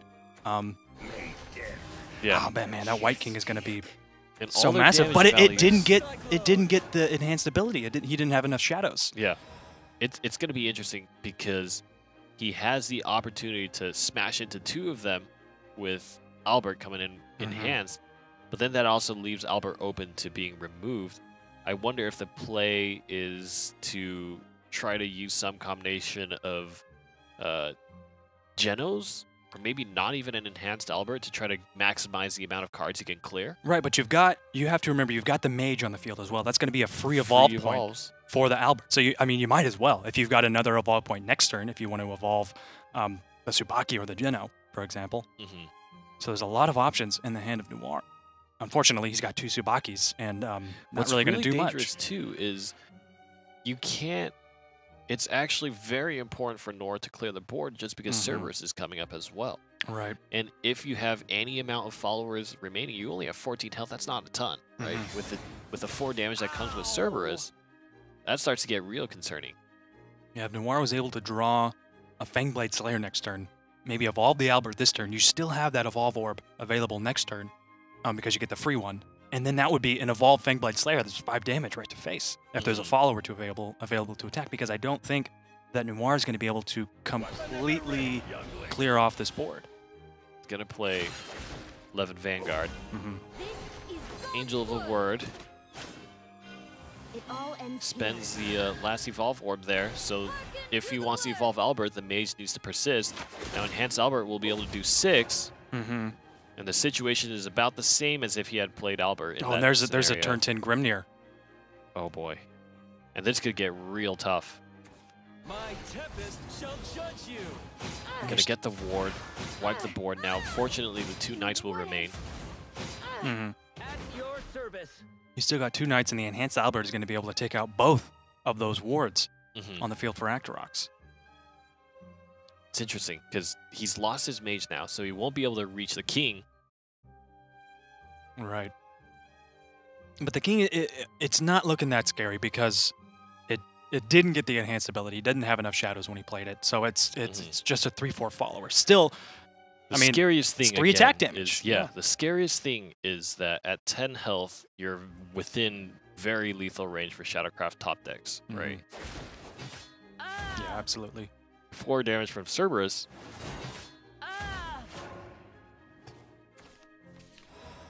Oh man, a 3rd Tsubaki. Yeah, and we talked about this where Tsubaki's value against Shadowcraft is really diminished in many senses, right? It's so late game, but there still aren't really cards, and Cerberus is certainly not going to provide you that opportunity as well. Right. So he's just going to have to deal with the fact that 3 damage is on the board. That can be converted to 7. And it's just going to be a Sergeant. This is... he needs to play Cerberus and clear Albert. Yeah, I think that's definitely the option here. He will be able to buff up the white and do enough damage to clear the board, but then there's still not many options in the hand of Actorox. That only leaves him with a Soul Conversion and a Sergeant. Of course, there's also not many options in the hand of Noir as well. Tsubaki, it does have Ambush, which is crucial. It won't be able to destroy a follower depending on what Actorox draws next turn. It's going to be hard to remove. It will be really hard to remove. And it's got 4 attack. Actorox, unfortunately, has 5 defense. He needs an extra turn, right? And you can't play 2 Tsubakis in 1 turn. Yeah. But if he gets a Tsubaki and something like a Novice Trooper, that could be a thing. That could be a thing, absolutely. Here comes a Cerberus. Maybe... Okay. I'm actually very okay with that. And now, what a great draw. He's got the Skull Beast and the Catacomb as well. Definitely going to be able to make it really hard for Noir. He needs to remove the Albert, though. He needs to buff up. Yeah, he definitely does. Play the Catacomb, trade, get a Skeleton, make the best out of that situation. So he will live another day. What's the top deck? Ooh, It's a Luminous Mage. Mage can be tough. You could Tsubaki this turn and then evolve the Knight next turn, giving Tsubaki 5 attack points. Knowing, I mean, but Are doing you that willing is to pass the turn to Hectorox? Right, exactly. What options do you think Noir has in his hand? That's what it comes down to. He still has the Mimi and 12 shadows. But even with the shadows, with maybe like a lot of zombies from an Ector, if you were to draw that next turn, it wouldn't be able to clear out the Tsubaki because it'll still have ambush. And that 5 attack damage that it'll have from the evolved Knight, that could be enough to close out this game. Take my blade of It's going to beat Tsubaki. If Actorox can't close the game out here, oh no, that's 2 No, damage. That's not enough. It's not enough, but it'll buff up. It will buff up, yep. And he's got the Mimi as well. 6 available. I think it might be over. I think it's over. Oh, no. We'll see how it plays out, but yeah, I think that's going to be it. He What can't, a situation. He can't attack the Tsubaki.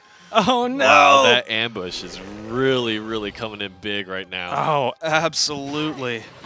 Hey, but Hectorox really played out the situation smartly. He's getting as much board control as he can because he knows that...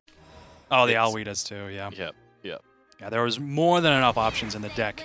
Yeah, it was a matter of time before he drew into Storm, right? Because we mentioned, even if he got Novice Trooper in that combo, it was just a matter of whether he could play that and then pass the turn, which he did. He played Tsubaki and had to pass the turn, and there was not a big enough punish in the hand of Hectorox. Right, yeah. So, in that situation, Hectorox falls. Yeah, Noir able to advance to the semifinals with a 2-0 victory. That's, I feel like we've seen a lot of 2-1s today. The 2-0 seems very rare, but Noir, very strong. Another Swordcraft deck into the semifinals. And I think that kind of wraps up our quarterfinals, so we know who the 4 for today are. The big storyline still to me, of course, is Noah. Let's take a look at the brackets.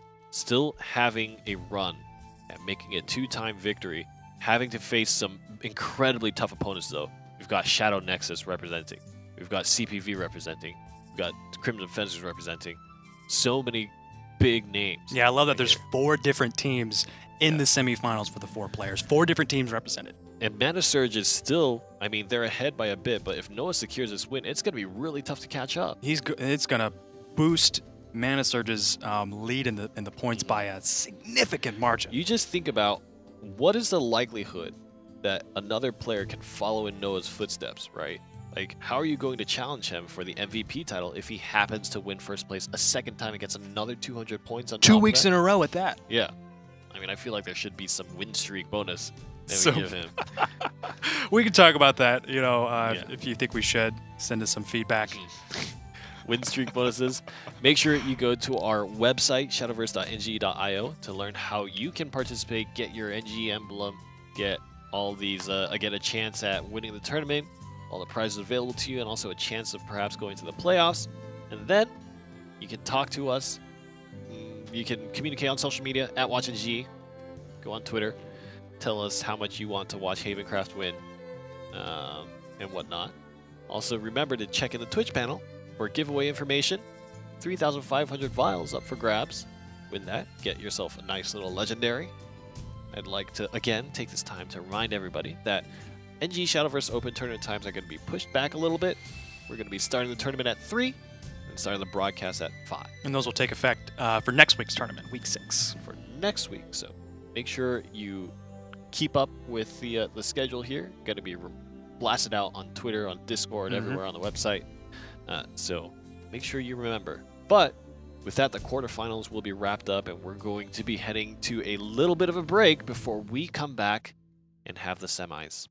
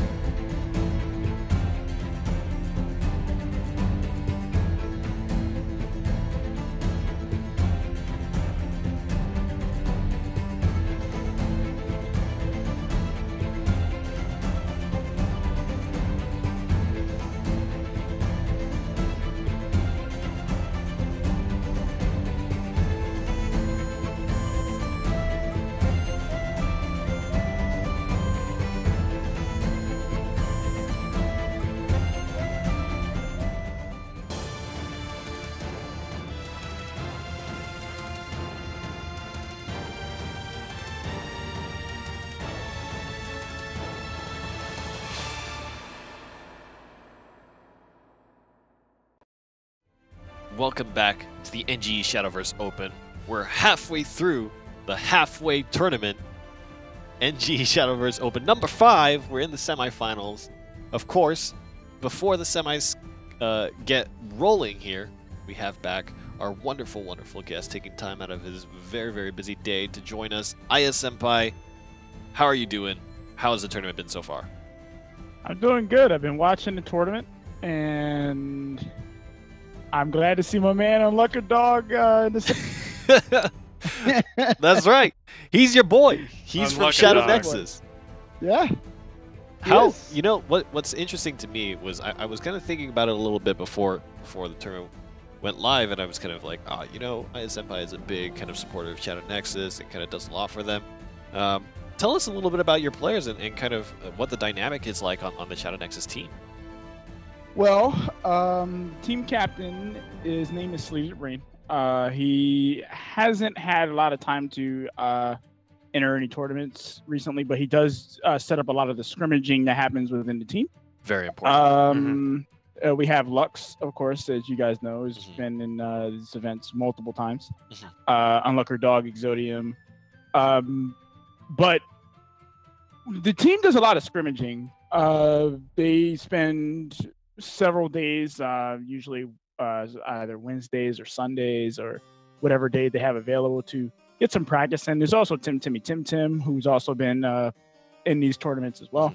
What a great name. Yeah, it made me giggle. Yeah, just now. isn't it though? It took me a while to actually be able to say it right because all the Tims.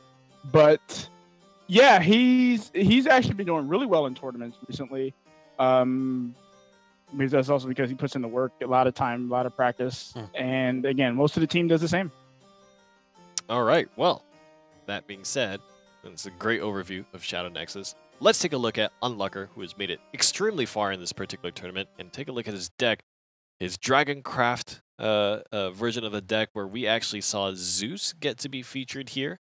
And Israfil today has been actually doing a lot of work. Something that we didn't get to see out of his deck was the appearance of Dark Angel Olivia.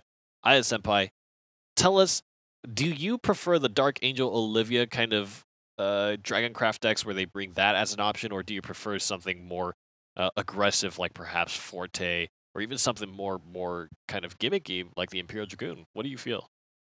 Well, back in Rise of Bahamut, when I was playing Ramp Dragon, I actually did play Imperial Dragoon in my list. It was a great finisher, and it was a very good out of nowhere play. Yeah.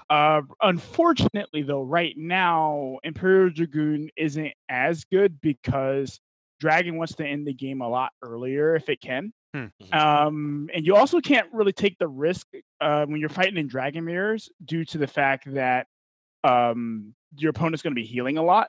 So more often than not, the card's just going to be sitting in your hand doing nothing. Right, Right. Dragoon is only good as a finisher. Right. Right. It's only good as a finisher. Back before, there wasn't a lot of healing in Dragon, so you could actually get away with it. Now, since you have Sybil and, we already had Israfil and Draconic whatnot. Fervor. Now you have Yeah. Israfil. Some decks still run Lucifer. So since there is a lot of healing, you can't really rely on Imperial Dragoon as a finisher. So I understand the Olivia play. The Olivia is to be able to give players the ability to use their Zell combo even after they use all their evolution points. So in the event that the game drags like it tends to do when you're playing Dragon, Olivia can give you back those evo points that you need to be able to finish your opponent off with burst damage. Especially in a dragon-on-dragon matchup when the games are really going into the later stages, way past 10 play orbs. Yep. Let's take a look at Unlucker's opponent, Noah. This will be MS Noah's Shadowcraft deck. So this is his opponent's deck, and this was very, very successful. Of course, Shadowcraft is probably the top performing deck of the meta right now. And kind of looking over it, there isn't anything super interesting. I mean, time and time again, we see Shadow Reaper, Catacomb, Ector, right? These are the linchpins of the Shadowcraft deck. Maybe, Aya Senpai, you could, from your experience, talk to us a little bit about Immortal Thane and kind of how it fits in that picture, because we've actually seen it a lot more and more as the tournaments have been running. Well, the thing about Immortal Thane is that there are going to be times where you just can't play Ektar. Like, say, for instance, you have a clear board, or there's a clear board. You don't really want to play Ektar on a clear board unless you know that your opponent can't deal with it.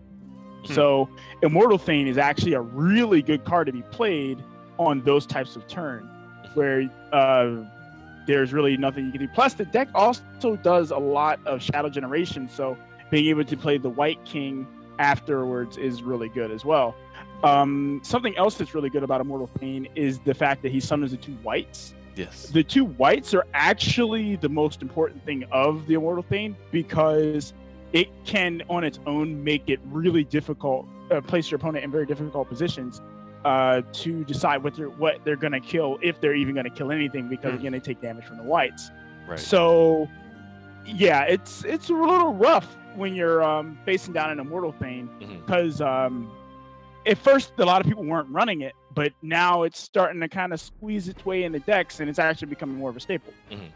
Yeah, and I expect to see that represent in this particular matchup between Noah and Lucker. Okay, after taking a look at each of one of their decks of the 2, I want to take a moment, and as we have Aya Senpai joining us again here, I want to take a moment to talk about this announcement that was released by Shadowverse itself for just a little bit. MomoCon, and of course the very special Aya Senpai will be joining us down there. Sterling and myself, alongside Aya Senpai and Envy Bear, will be at MomoCon to kind of meet you guys, to play some Shadowverse, kind of hang out at the booth, give out some swag. It's going to be really, really fun. And Aya Senpai, I'm super excited to actually, we have a main stage feature between you and Envy Bear to play off against each other, some Take-Two matches, and kind of talk about the game. I think it's going to be really fun.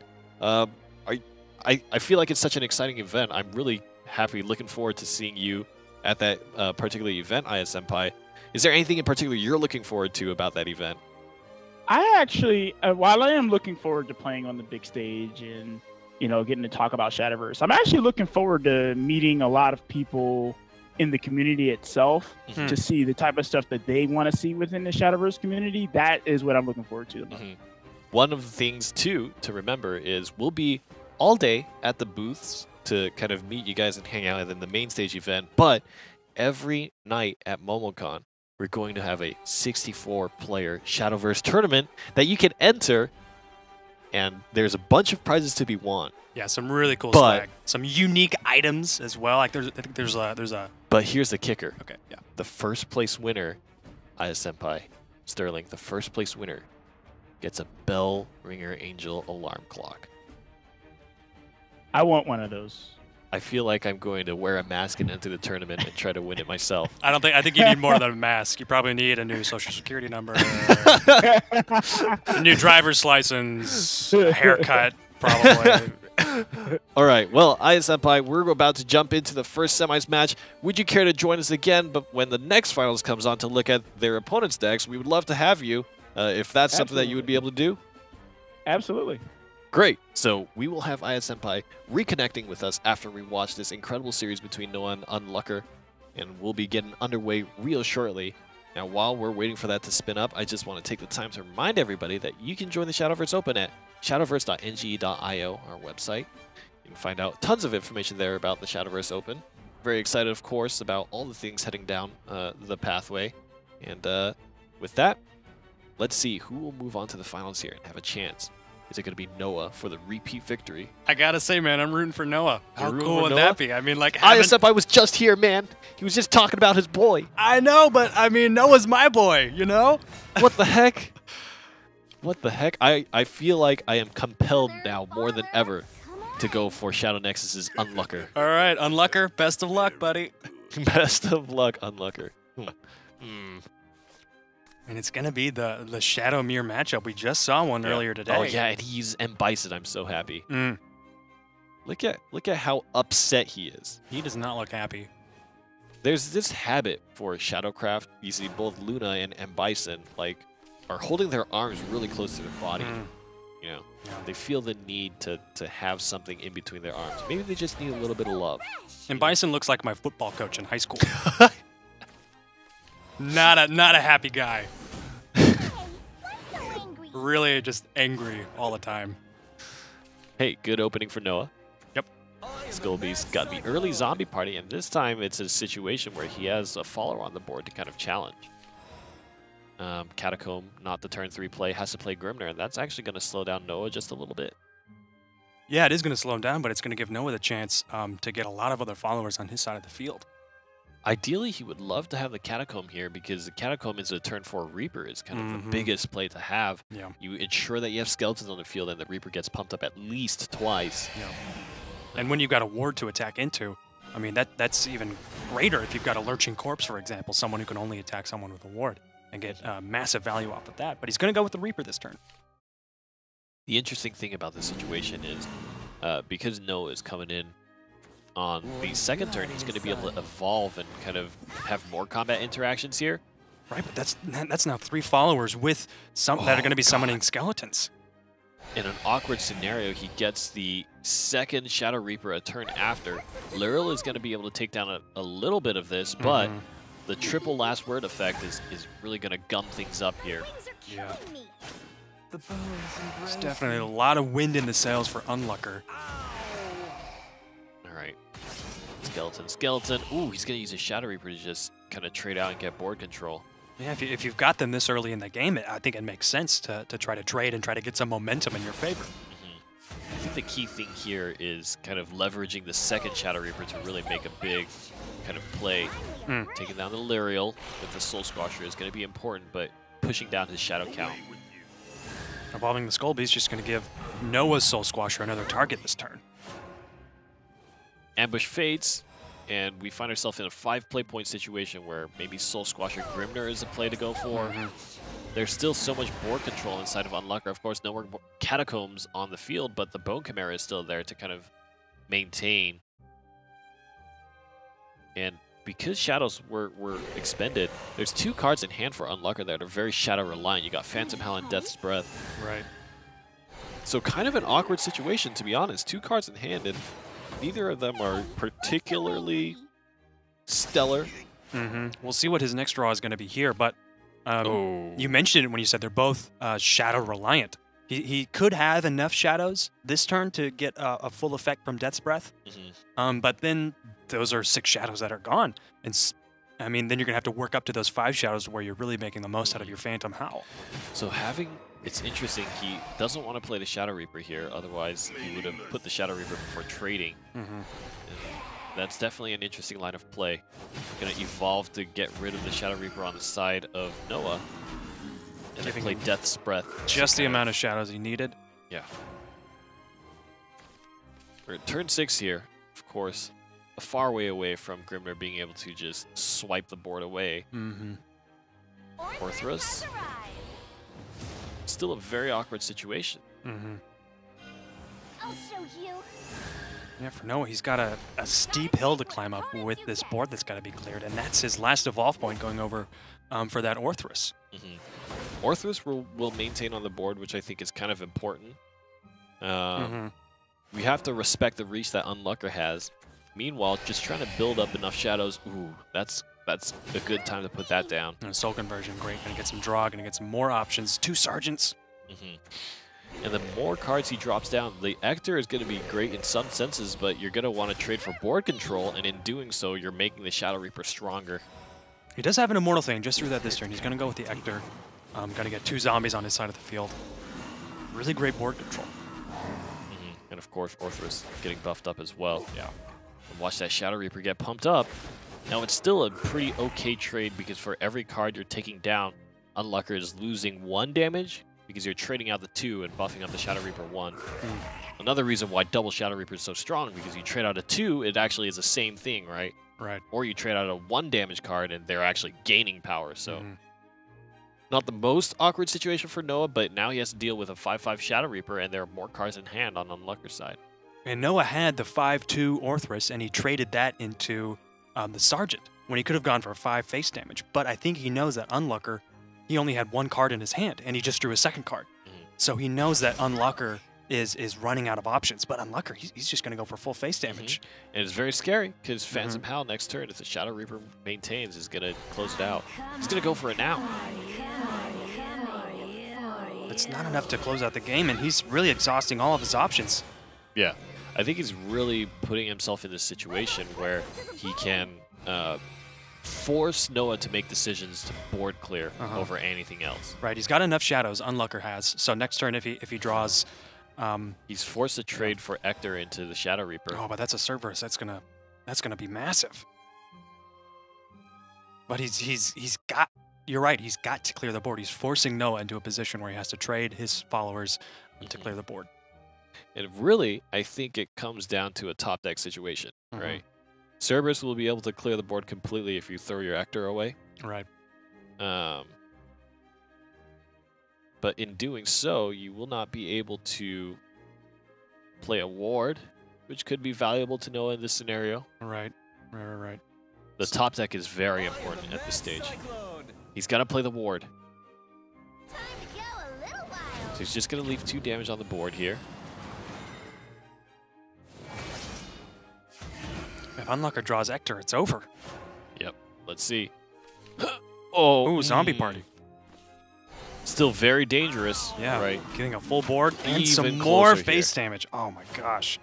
I don't think Noah's going to be able to take this. Okay, that's another zombie party, but still, It's not going to be helpful. it's not going to be helpful. There's no wards. There's no healing available. He has to be able to clear. Try to get a few extra shadows here. And there's no evolve point. He's not going to be able to get the White King. He's not going to be able to get the ward with Bane. He can't kill off his Cerberus as well. Yeah. Here it comes. Just 2 health left.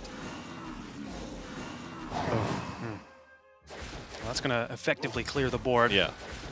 And I mean, if Unlucker doesn't draw a good card here, the situation could turn on its head real quick, right? Absolutely. Oh, no. You know, you hate to see this kind of thing happen. You really, really hate to see this kind of thing happen. Still, I don't think Noah's going to be able to finish the game He's not out in the clear yet. this turn. Right? Right. Getting a ward is still very important. Zombie Party will wipe the board, but there is no guaranteed protection against any kind of face damage coming in. If there's another Phantom Howl, he's done, right? Almost anything. It's going to be that's game! God! That's game! Oh my gosh! The animated one as well. Oh, to finish off the Why series. do you have to be so mad all the time, Mimi? Oh my gosh. You're too strong. I can't believe it. The top deck came in big here. And The top deck Cerberus at that. Unlucker really Getting lucky. he kind of lucked out into that situation. So we have yet again Coco and Mimi to save the day. I can't. They're probably very proud of themselves. It's so cute. I can't handle it. I hate it. It's very adorable. Whenever I take naps in the office, I cuddle with them. I'm taking it off right now. That's TMI, man. It doesn't actually happen. I promise. Just to clarify, it doesn't happen. actually happen. There are I'm not no that weird. naps here. No naps can be had. Unlucker takes the first game off the server's top deck in a situation where it was incredibly close. And I mean, the interesting part about that is no amount of wards would have saved them from that scenario, right? It was That's- direct yep. damage, and so there was actually a very tough spot for Noah to be in. Good decision to push him to that point in terms of health level, forcing the scenario out onto Yep. Noah. Mhm. But what a risk to take, you know? Yeah. What a risk to take. It was a risk to take, and it paid off. Unlucker might have to change his name. We'll see if he'll change his name a second time in this game. It's going to be Dragon against Noah's Shadow deck. He's staying with the deck. I think he feels like I think he definitely has the advantage with this matchup, but he didn't have a 1-drop, and he's going second at that. I think that's going to be a massive advantage kind of lost for the Shadow deck. You keep relying on me, Dragon. Outlet coming down. Uh-huh. Obviously quite a strong card. Just the threat that it poses and how your opponents have to kind of try to play around it. Yeah, and Unlucker was already going first. He already has the play point advantage. And he's going to be able to ramp that up even more, getting And even a more remember, significant advantage. Unlucker's deck has Dark Angel Olivia in it. That's right. That's right. Here comes a ramp. 2 damage to the Lyrial. Soul Squasher gets taken out. There's already going to be an overflow next turn. Oh, Oh my man. gosh. That's going to be one That's going to be a Sahakweal Easterfield combo right there. Mm-hmm. So no matter what board Noah sends out, well, he could summon the Lurching Corpse. That would be nasty. Yeah. Definitely playing the odds if he decides to go for that Sahakweal Easterfield combo. Mm.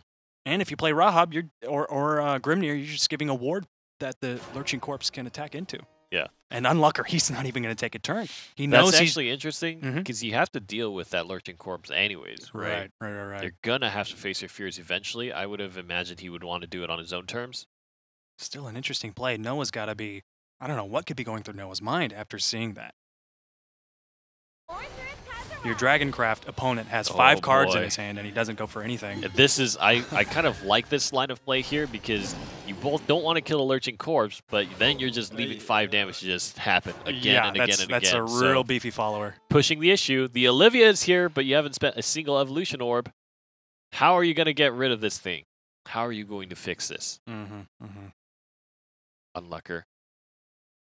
I've received complaints about the Lurching Corpse. How are you going to fix this? The Rahab is going to be the play. Kind of, the Lurching Corpse already has the amount of attack damage it needs to just destroy the Rahab. Okay. Smart option here is to clear the Orthros first. There it is. Now you deal with that. And it guaranteed that Rahab was dies going off. Yeah. Rahab was going to die anyway if you left it up. Yep. And so he has to face that situation. He could have done that a play point earlier, I feel like. Just getting the zombies. I think he really wants to set up for that Ector play next turn. So I think the play might be, it's hard, right? Because while you kind of want to push the Angel Olivia out because it doesn't necessarily give you the impact that you would want. But Israfil Evolve will wipe out all the zombies and leave Israfil at pristine condition. Right. I think he's gonna Sahakweal the Easterfield. That's gonna completely clear off those zombies. And you still got Easterfield in another turn if you want to heal for that 4. So does he evolve here? And then Angel. Looks like he's gonna opt to skip. Upon you. The whites are out. So a tricky Bahamut play next turn. If he wants to play that, you're just you're giving the White King in the hand of Noah. But again, the shadows, he's got 8 of them. That's going to be 4 shadows going over to the White King if he summons that. I think the pressure of having Bahamut on the field is good enough to play it. Yeah, I think you're right. You're going to have to spend some options here to try to remove, and you still have got Israfil Evolve. Right, and if you want to spend your last Evolve point on the White King, that would get rid of Bahamut, and you still got that, and it's a 0-cost follower. That's the thing. You can still play Cerberus that turn as well if you want to try to get Coco and Mimi in your hand. But the longer you delay the game by clearing out these followers, you're just, as a Shadow player against Dragon, you're giving Dragon the time it needs to draw the cards and get more and more options to close out this game. Yeah. Now, remember, excuse me, Shadowcraft actually has a lot of reach, right? Especially with the Evolution Orb remaining. May death be majestic. So the question is, does he want to spend that orb to try to guarantee wipe out the Bahamut, or does he want to play into the next turn and risk losing the followers? And he's not going to take the risk. He's just going to evolve and be rid of that problem now. Right. But Unlucker, we saw his deck. I mean, he could have another Bahamut. He could draw another Bahamut next turn. Yep. And that would definitely hamper the ability for Noah to kind of gain any footing in the late end. Right. Shadowcraft tends to have board control early on, but it can be tough when Dragoncraft is just constantly playing these heavy hitters, Israfil, Bahamut, just over and over again. Yeah. Oracle is not going to be too useful, basically card draw here. Here comes another big removal. Grimnir down. Yeah, the name of the game for Dragon at this stage is board clear, board clear, board clear. Do not want to leave a single follower that could go for face with an Ector. Especially when you're at the 9 play point stage and your opponent has had soul conversions and they've drawn up until that point. But again, this is a situation where now you have to deal with Israfil Evolve. So I actually kind of really like that choice to use the soul conversion there. Because these zombies, 2 health is not valuable in the grand scheme of things. Oh, and a lightning blast down. This is really tough. An animated one at that. basically, the fact that the Lightning Blast is there, Noah wouldn't know it, but basically forces him to clear every single turn, because if he leaves a card up, Lightning Blast plus the card coming in is going to basically end the match. The 4 health healing there. There's the Evolve. And I think Noah knows that. Like a Bahamut followed by a Lightning Blast if the Bahamut isn't killed is a staple. Ever closer to the point where Israfil will just end the match by swinging 10 and then the 2 AoE damage. So he needs to clear it out. And he can't really ward up either. No, there's wards. It's not going to help that much. I mean, Israfil can just chew through wards. Still, the zombies from the Death's Breath with 3 health. I mean, the 2 damage from Israfil is not going to kill them all. But this damage from this zombies definitely will. Yeah. Yeah. So he's going to get away from this situation here. And Lightning Blast is good in this situation because you can get rid of that Shadow Reaper without having it buff up too much. I wonder if that's something valuable enough for Unlucker here to execute. Right. Yep. There it is.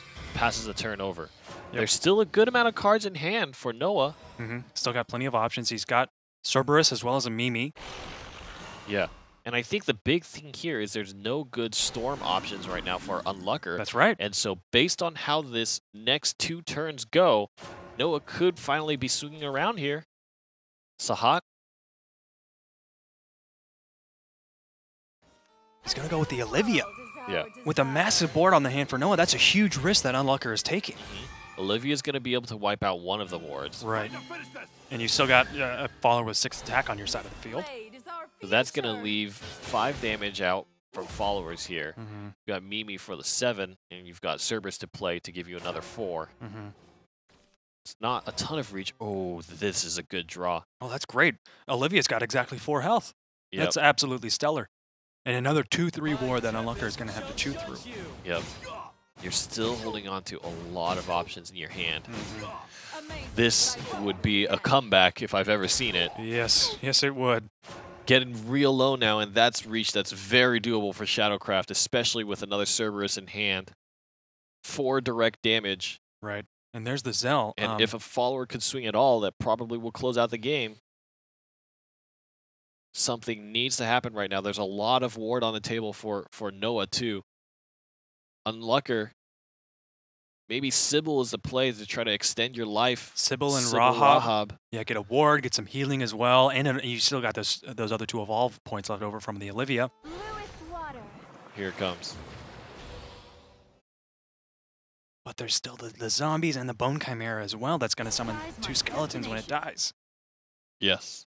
That's really important right now. Maintaining board control that Noah fought so hard to get. The Lightning Blast would have been the end of it all had Noah not been kind of playing as conservative as he did. So he's going to heal for 3 at the end of this turn. Is this lethal for Noah? He doesn't have a ward. Unlucker doesn't have a ward. So he's got 6 damage from cards. He's got 9.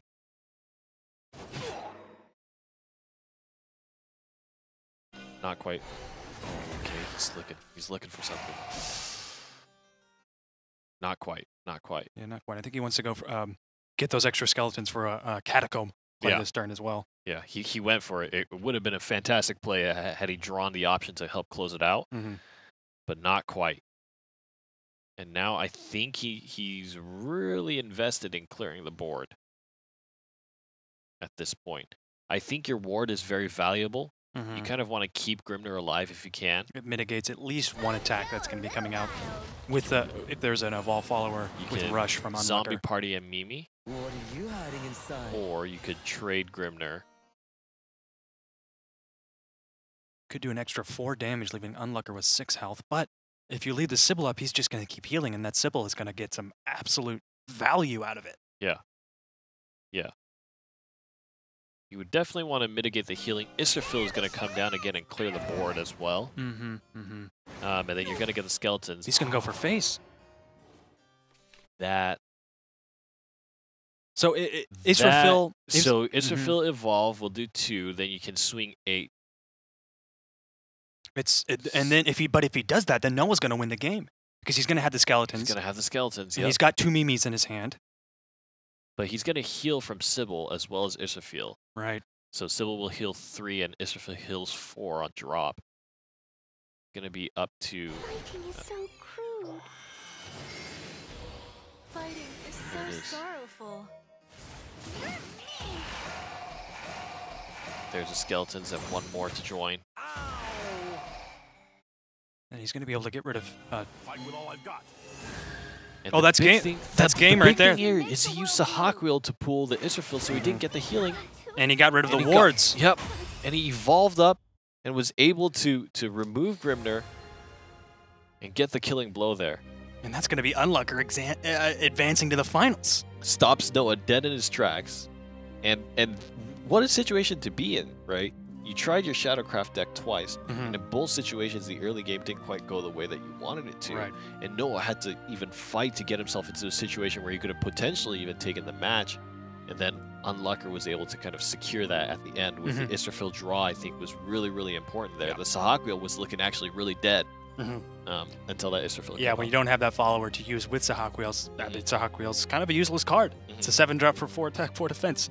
But like you said, he was able to get that Israfil and close out the game. Yeah. Israfil has been showing off this tournament, really. Let's take a look at the bracket and see our situation as it stands now. Unlucker will move on to the finals.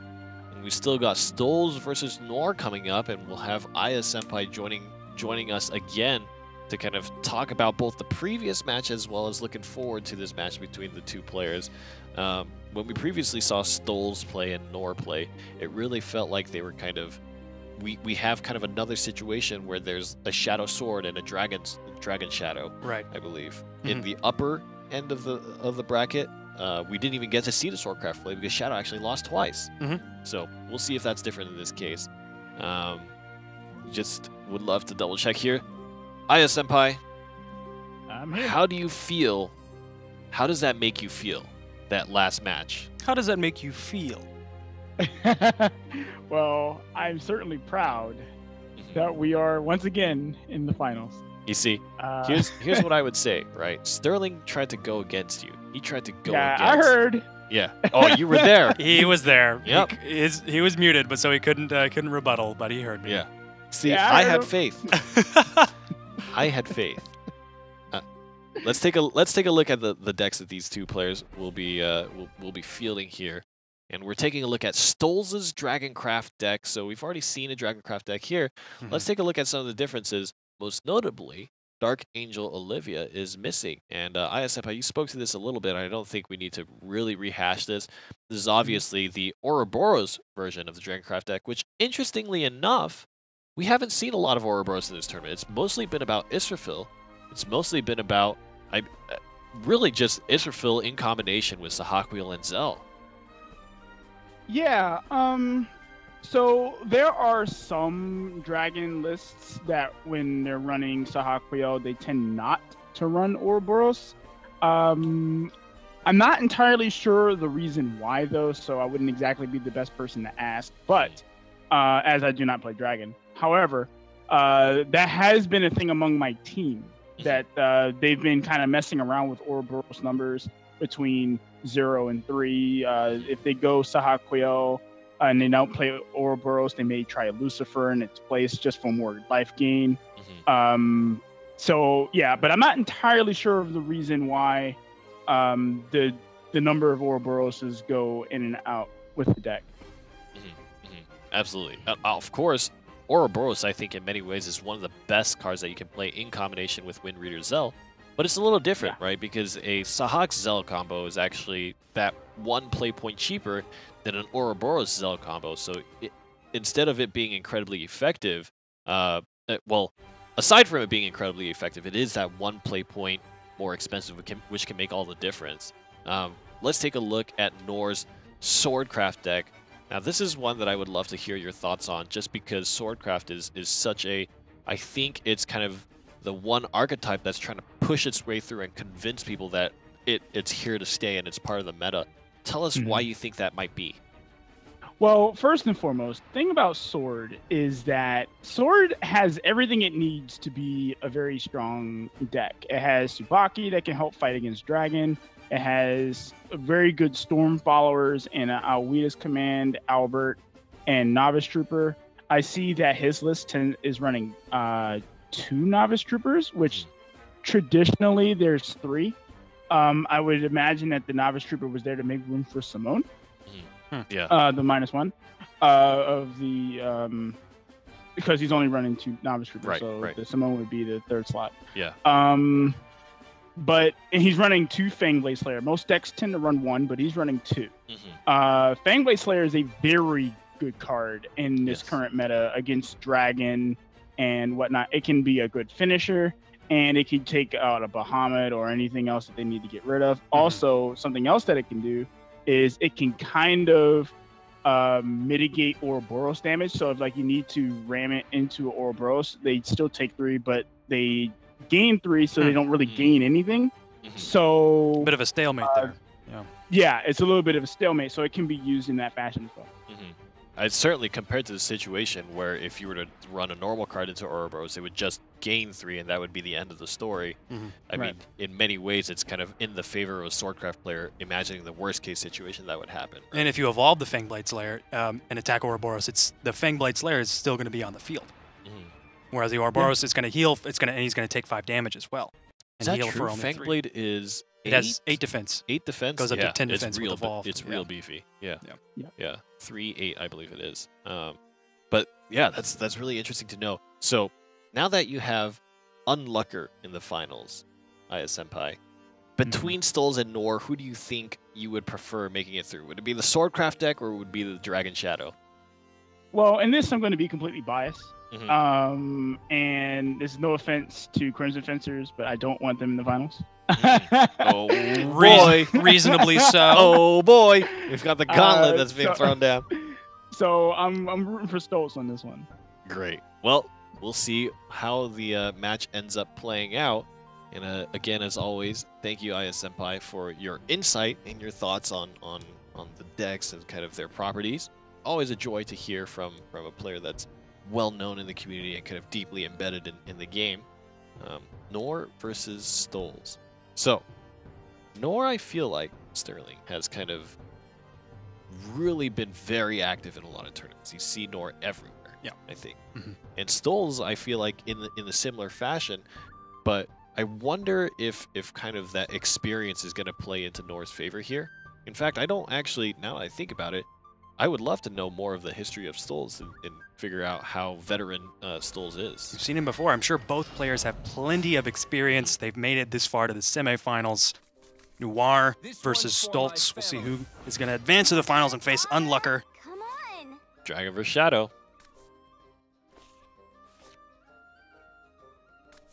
Looks like Nord's going to put the Swordcraft deck in the back pocket right now, which is interesting because in the Conquest format, you tend to want to play your counter deck, quote-unquote, the deck that you think is kind of more reliant on getting the matchup that you want. You want to play that deck first because it guarantees you to get that match. If you lose because you happen to play against a deck that it didn't counter, then on the next round, you can make sure you hit that matchup. Right, so then if you lose, you can still choose which deck you want to play into the matchup you know you're going up against. Yep.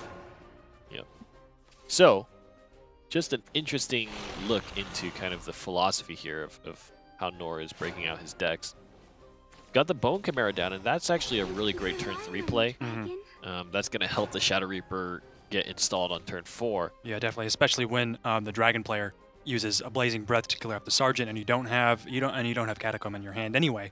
But that would have been definitely the play if he did have Catacomb in his hand. But getting the Chimera in his hand, it's crucial because Aelia cannot trade into it and be killed next turn to gain that extra play orb. It's going to have to attack twice. Yeah. It's certainly an interesting dynamic.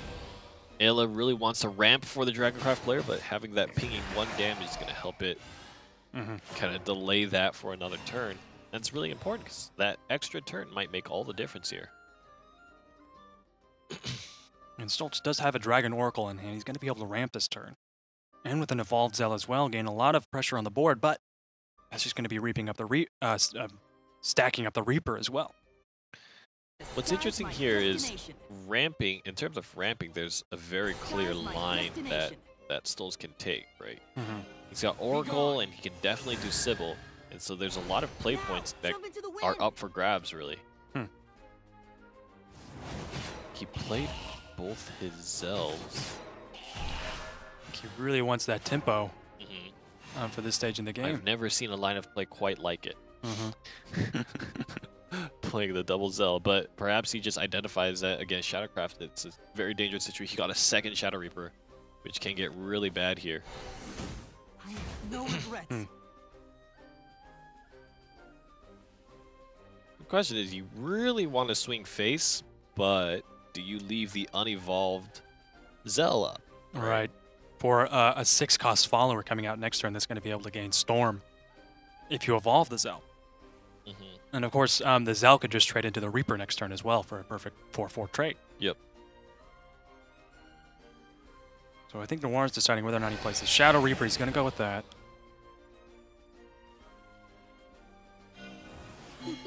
Gonna evolve it, leave it at 1.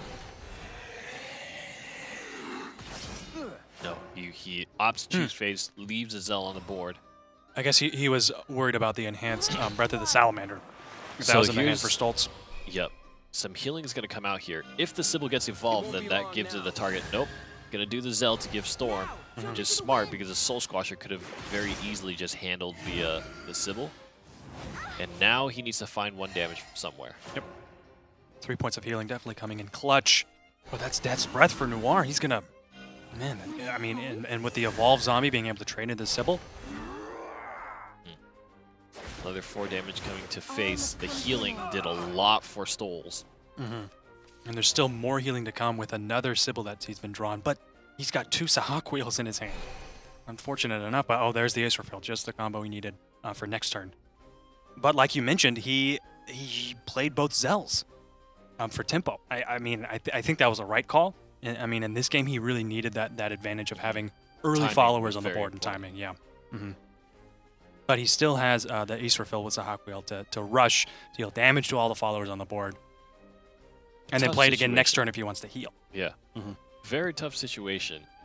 He has the AoE Lightning Blast next turn. He could partially mitigate damage this turn by playing Lightning Blast early.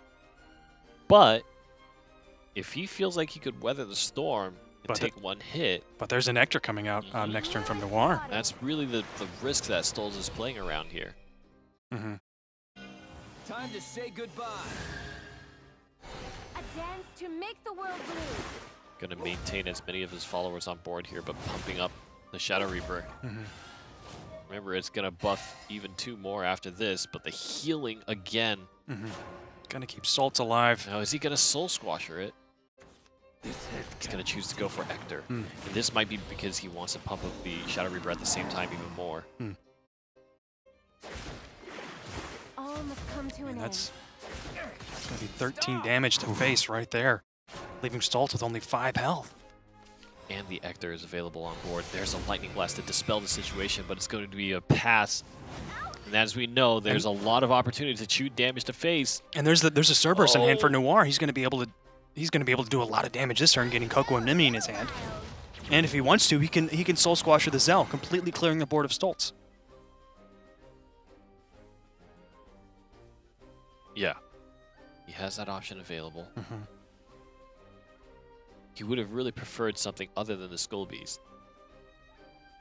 Right, definitely, especially against the Israfil that can gain Rush from Sahakwiel. And the only followers in Noir's hand have 2 defense, which if he plays them now, they're going to be absolutely destroyed by the Israfil next turn. The only saving grace is that he'll gain a lot of shadows off of it. Right. That's the biggest saving grace. But But really what the are problem shadows when your health is at 0? Yeah. The biggest problem here is that Israfil coming down will give another kind of influx of healing for Stoles. That's right. But if he decides to play it without the Sahakwiel, you gain the healing, 9 health. He'll be at. But then Israfil can attack that turn. And then you run the risk that your Shadowcraft opponent is going to draw a Phantom Howl or another Ector and be able to finish off the game that way. So he opts to spend Mimi on the Zell and passes. Holds Coco, Draconic Fervor as well. He's going to try to draw options. Oh, God. Oracle into Oracle. Viking is so cruel. And doesn't want to take any more risks. Just going to go for the Sahak play. Sorrowful. Does 2 to face. Not the worst. Now, can he survive this? Yes. Yes, he can. Oh man, the third Skull Beast. Definitely not one to see when you're on And 9 this play situation orbs. gets really dangerous, right? Because Sahat can bring in Israfil again, and he can swing for 4. It's going to give you 6 damage to face and wipe the board. Fighting is so cruel. And that's And just then you've got Zeus as well for 5. I think that's going to end the game. I think Stoltz is going to be able to take this with the Zeus in his hand. I mean, yeah, that's Yeah, and he drew into Grimner as well. Something big needs to happen this turn. This is the last chance here. Oh, boy. Such pain. Fighting is Oh, so boy. crude. Nor got pushed out of options. I'm leaving. 3 draws in a row. What was it? Skull Beast? at the 9 play orbs, he had 3 Yeah. Skull Beasts in his Yeah. hand. Yeah, Skull Yeah. Beast, and then he got... He did have Yeah. the Cerberus, and I mean that was definitely one of the tools he needed, but it wasn't. It was just one piece of the puzzle. He wasn't able to get those other pieces. Yeah, and so Stoles will push on and gain 1 in favor of him kind of having a good seat to move on to the finals here to face off against Unlucker, and it seems like the machinations of Aya Senpai may be coming true here. And we'll see if He Stolz. says he does not want to see Crimson Fencers be successful, Come on, let's play so together. instead he will go for the opponent. So we'll see if the shadow mirror matchup is going to go in favor of Noir or Stoltz. If Stoltz takes this, he's going to the finals and is going to face Unlucker. Double Catacomb with a Shadow Reaper to boot. So that's a very strong mid game, but I think he needs a few more cards surrounding it to really make that play make sense. Oh, and that's Stoltz with the 1-2-3 with the Catacomb. Yeah. Absolutely stellar drop. Stolz's hands. Oh boy. Oh boy. Oh no, man. Stoltz could run away with this. Yeah. Very Stolz is getting easily. some very good cards in his hand too, in a good order as well. Yep. Oh. Oh no. So he's going to guarantee to have a skeleton for double Shadow Reaper. Right. And then he's going to be able to play the Catacomb here. It just all comes down to the big problem is that Nor went first, so he's not going to be able to use Evolve to continue buffing up his Shadow Reapers. It's going to be a little bit awkward. But let's see if does he opt to play the Bone Chimera here. No, it looks like he's just going to go for double Shadow Reaper. I think right off the I think get-go. that's his only option. Yep. To really stay in this game, getting those buff Shadow Reapers. And they both have ambush this turn, so that the skeleton next turn could attack, because I think Stoltz is definitely going to go for face. He's got a Shadow Reaper of his own and a Skull Beast. Yep. Shadow Reaper is going to... I mean, every time he trades, right, it's not in the favor of Stolz, just in the sense that the Shadow Reapers are 2 times as effective for Nor. But there's a lot of board control on Stolz's side. Yeah, Noir is really going to need an absolutely stellar Cerberus or maybe a Catacomb next turn as well. So it could be the Catacomb drop. I would say the Cerberus drop is more stellar. If you can get away with it, maybe the Bone Chimera is going to provide you so much opportunity to ramp up your Shadow Reapers, but you're running out of time really quickly here. Yep. Yeah, this match definitely has a very fast pace to it. This is going to be over Death's very Breath quickly. is definitely an option too if things get real bad for Stolz to just kind of put a hold on it and try to make sure he has the options to deal with the Shadow Reapers. Right, a zombie party, definitely kind of a tricky play. It's not going to be able to take out the Evolved Skull Beast. And you want to keep the Reapers alive for as long as possible, so it's a real difficult choice. Real difficult He play. could leave the 3 damage from the Skull Beast up, but as he eliminates the Dark Conjurer and the other Skull Beast, that's going to buff 2 for the Shadow Reaper, giving him 7 face damage there. He can evolve to make it 9. Not quite in reach of... he doesn't quite have the play points for Ector, which would close out the game. Yeah. The top deck would be really important. Yeah, it could be a Cerberus that comes out from Stoltz, and that would be just another massive chunk of damage, another piece of the puzzle. You could opt to throw the Shadow Reapers in. Right. But that's... What are you hiding inside? Okay, so he might choose to do so. Maybe evolve the Catacomb as well. A shame that with this Evolved Catacomb, it's not going to be able... It could clear off a follower, but then it won't die itself. And if you evolve to destroy it into the Skull Beast, it's not going to kill off the Skull Beast. If the Skull Beast has the last word, he could actually swing lethal here because of the skeletons that it summons. And I think that might be it. 3, 7, 8, 9, 10. Want to play? Oh, with an Orthrus as And well. the That's Orthrus. absolutely game. Yep. Orthrus Here comes the has Orthrus. And wow, Oh what, my gosh. what an aggressive move from Stoles here. And that really just goes to show, right? You have a lot of your strong cards, but you need more utility to surround it. It came up in the early game when Stoltz had that perfect 1-2-3 drop. He was able to take that advantage and run away with it and bring the series 2-0. Going second as well in the Shadowcraft match. I think it's so important that he was able to establish early on. There were tools in hand for Nor in the sense that he got double Catacomb, ended up with double Shadow Reaper, but just did not have that early game presence, and everything matters in a Shadowcraft matchup, right? That early situation means a lot. That's right. When the game is finished, when you only have 5 play orbs, every single play orb matters. It's a bit of a cliche. Everything matters. Every point matters. But in this instance, it's absolutely true. Yeah. Maybe in a Dragoncraft, you can get away with if you have 10 orbs playing Ouroboros on just one turn and ending there. But in this matchup, definitely goes to the favor of Stoltz. So, as we take a look at the bracket, everything that Aya Senpai ever wanted is coming true here. Unlucker made it forward. Stoles made it forward. And if the trend continues, then I think Unlucker is slated to be the new champion here. With Shadow Nexus representing on the day he's a guest of the show. Stoles is looking really strong, though. I don't know. I'm not sure if that's... They were both able to finish their games 2-0. So they both have absolutely formidable decks, and they've made it through the whole bracket today, taking down players one after the other. So as we're moving into the finals, let's take a look at Unlucker's Shadowcraft deck. Now, we already saw one of Unlucker's deck. This is the alternate one. Ector, Hal, Catacomb. I mean, really, what do you say, right? We've seen this deck so many times, time and time and time again. He was able to get an absolutely perfect, picture-perfect victory with the Phantom Howl, being able to do exactly 11 damage. And that's actually really important.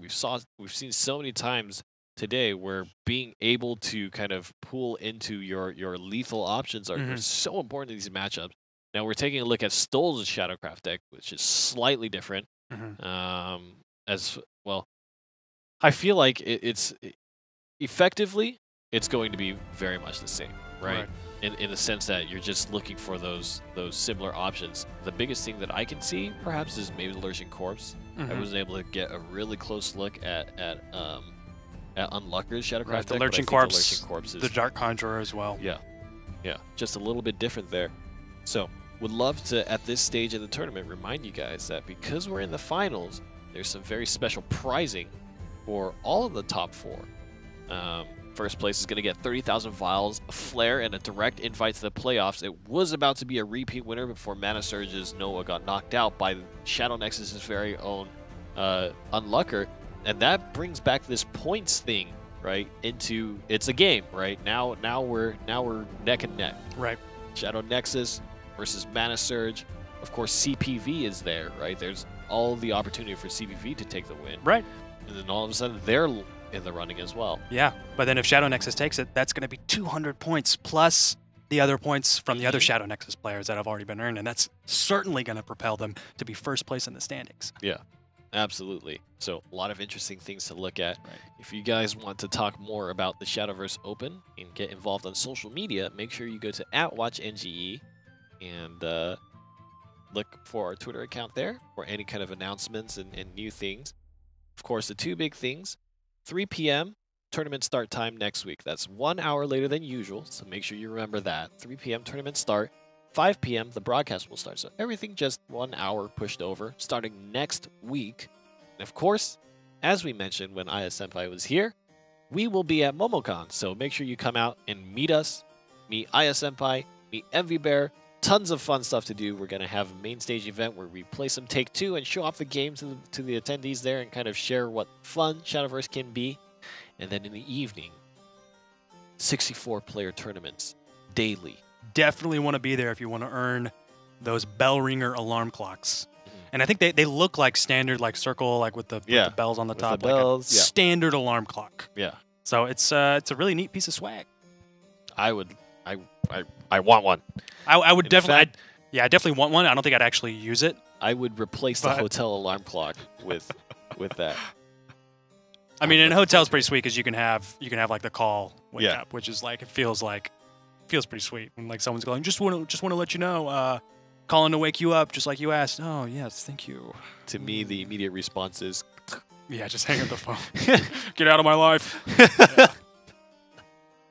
you say that like you have experience. I mean, yeah, of course. I've had like the call-in alarm clocks. You see, I always just sleep through all of that. Yeah. I am actually a living sloth. A living sloth. A living, breathing, talking sloth. You don't look like a sloth. You look like a person. I look like a human, but inside. Inside, I'm a I've actually sloth. seen a sloth in the wild. Oh, yeah? Yeah. How was that experience? It was pretty neat. I didn't. It wasn't me that saw it. Uh-huh. One of my family members. We were in Costa Rica, Yeah. and we were walking through it, and my sister pointed up. Oh, look! There's a sloth. Completely camouflaged. Huh. Because it's fur. It grows like plants, and like Yeah. bacteria grow on its fur, and it like completely blends in with like the green forest, and it's completely still, just like hanging in the woods. And as it was, we saw it like slowly move, and there was like a baby resting on its belly because it was like hanging upside down. It was the coolest thing in the world. Huh. Yeah. I wish It could have been one of you. you. Could have been one of your relatives Yeah, could have been one of my Yeah. buddies. My buddies down there. from high school. You know, My sloth buddies, yeah. from sloth school. yeah. Yeah. That's why I like That's an anime in the making. That's something why, I want to see. Sloth school. See, sloths, I like sloths, and that's the same reason why I like Havencraft mirrors. Because they go just about as fast as watching a sloth move. I have the same thought about Dragoncraft mirrors. Oh yeah, Dragoncraft Mhm. mirrors. Dragoncraft mirrors are a little more back. Havencraft mirrors, though, those are. When like, yeah, there's no followers on the board, and you've got tribunals in your hand, just like, you know, what are you gonna do? What are you gonna do? To be fair, watching the Heavenly Aegis swing, that was pretty cool. It's kind of like I wish I could see the Deepwood Anomaly swing Hmm. just one time. The problem with the card is if you were to ever, right? Okay, first of all, you're just going to lose a lot, right? But if you ever get into a situation where Deepwood Anomaly can actually win you the game, guess what happens? Someone's the guy concedes! You don't ever get to see his swing! It's so Oh odd. 'cause, man, you know- I used Dance of Death last turn. You just summoned Deepwood Anomaly. What am I gonna? I just quit. Yeah. And then like, because if I find myself in that situation, I would 100% just like tap out. And just to like give them like the Yeah. the middle finger for swing not with it. being able to Yeah. swing for Wow. face. You are emblematic of what is worst about the internet, Sterling. Pretty much. You live your life to make other people miserable. Yeah, I'm embodied by the Kermit meme when he's just like typing at the keyboard. That's You know what? Instead, let's take a look at Unlucker versus Stoles, the two finalists of NGE Shadowverse Open number 5. The next invite is about to be decided here in this last best of 3. And no matter what happens, the points that the players earn are absolutely going to have a massive impact on the standings for which team is going to come out on top. Is it going to be CPV or Shadow Nexus who's able to take it away? And it's going to be the Dragon versus Shadow matchup. We've seen this before. Shadow can absolutely run away with it in the game if he's got the perfect curve. He's going first, but he doesn't have a 1-drop, and he hasn't drawn Catacomb yet. Maybe he'll draw it in the coming turns. Mhm. But there still is a pretty good 2-drop for Unlucker as well. I feel like I want M. Bison to win. You do? I want M. Bison to win over Rowan. I But feel that's just, you know, maybe not. Maybe something will happen that will convince me otherwise. See, I just don't want my football coach to win Oh, yeah. because he was a very mean person. Yeah. M. Bison is pretty mean as well. Oh yeah, He does Oh, some mean stuff. definitely have that in common. Grimnir on turn 3. And there's still some ramp available for Stoltz as well with the Alia. All right. Again, we see ourselves in a situation where it's Soul Conversion on Illyrial. He gets the second Shadow Reaper. But again, it's a situation where you would much prefer to have something like a Skull Beast, you know, the Bone Chimera even, and then the Catacomb, and then the Shadow Reapers, something like that. Right, and Stoltz is going to evolve the Grimnir just to get that extra 2 damage to face. He detects an opportunity, and for a Dragoncraft deck, typically you're wanting to ramp up and then spend your Evolve in the 9-10 playpoint territory rather than the 4-5 playpoint territory. But how the tables have turned, Cerberus will again live with 1 health. A situation we see time and time again. Time and time again. Lately. But the Alia, I mean, it's going to be able to trade into that Reaper just perfectly. because the Cerberus is going to stay alive. Yes. So that 2 damage from Reaper, definitely not the most we've seen. I'm trying to think about what's the most damage I've seen on a Reaper, and it's definitely more than 2. Yeah. It's definitely more than 2. Definitely more than 2. Could be upwards of 13. Easily. Yes. But Unlucker getting Kokonimi in his Oh, hand. the double. This was the tried and true double Zell. The hidden meta, the one we The never Zell saw giving coming. Zell's. Okay. Well, it doesn't. It only gives you Storm if you have Yep. Overflow. Yep. That's Yep. important to know. Important Yep. to know. I was about to get excited about Zell telling Zell how to do Storm. Could you imagine Zell's just reading books to themselves? Hanging out with It's like a book club. Yeah. It's just the worst. them and Ginger and all the other word wielders. Yeah. World No wielder. regrets. It's a what an alliteration that is. Word wielder. What are you hiding Word- inside? Word wielder. Because they're scholars, I guess. They wield words. Mm-hmm. Yeah. Terrible. Yeah. Okay, so he's just going to pass, leave the evolved Shadow Reaper there, which is typically a very strong move. Of course, as the ball continues to be passed back into the court of Fighting is so crude. the evolve is great. Fighting is so As the ball sorrowful. keeps getting passed back over to Stoles, the situation could get worse and worse, just in the sense that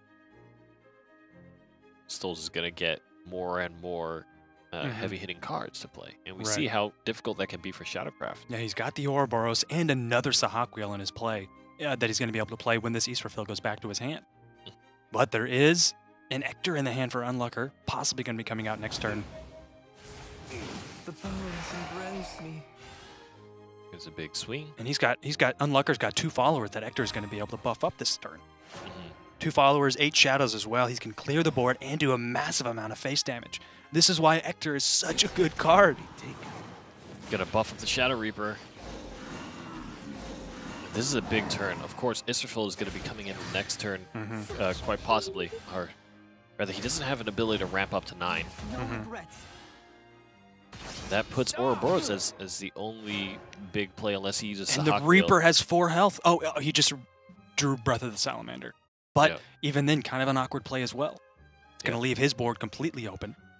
He really has to decide, right? If he does Sahak Israfil, that's going to clear out the skeleton and one of either the Ector or the Shadow Reaper. Mhm. Otherwise, if he does Ouroboros, that's even more awkward, right? Mhm. There's just not a good fit-all option. Fighting is so He's going to go for the Israfil. Perhaps evolving to make sure he clears a little more. Oh, he nearly lost the card, actually. Time to say goodbye. Yep, trading into the Ector, leaving Unlucker with just 1 follower on his side of the board. And again, we find ourselves in a situation where Shadow needs to find some way to hit face. The shreds! Time to go a little wild.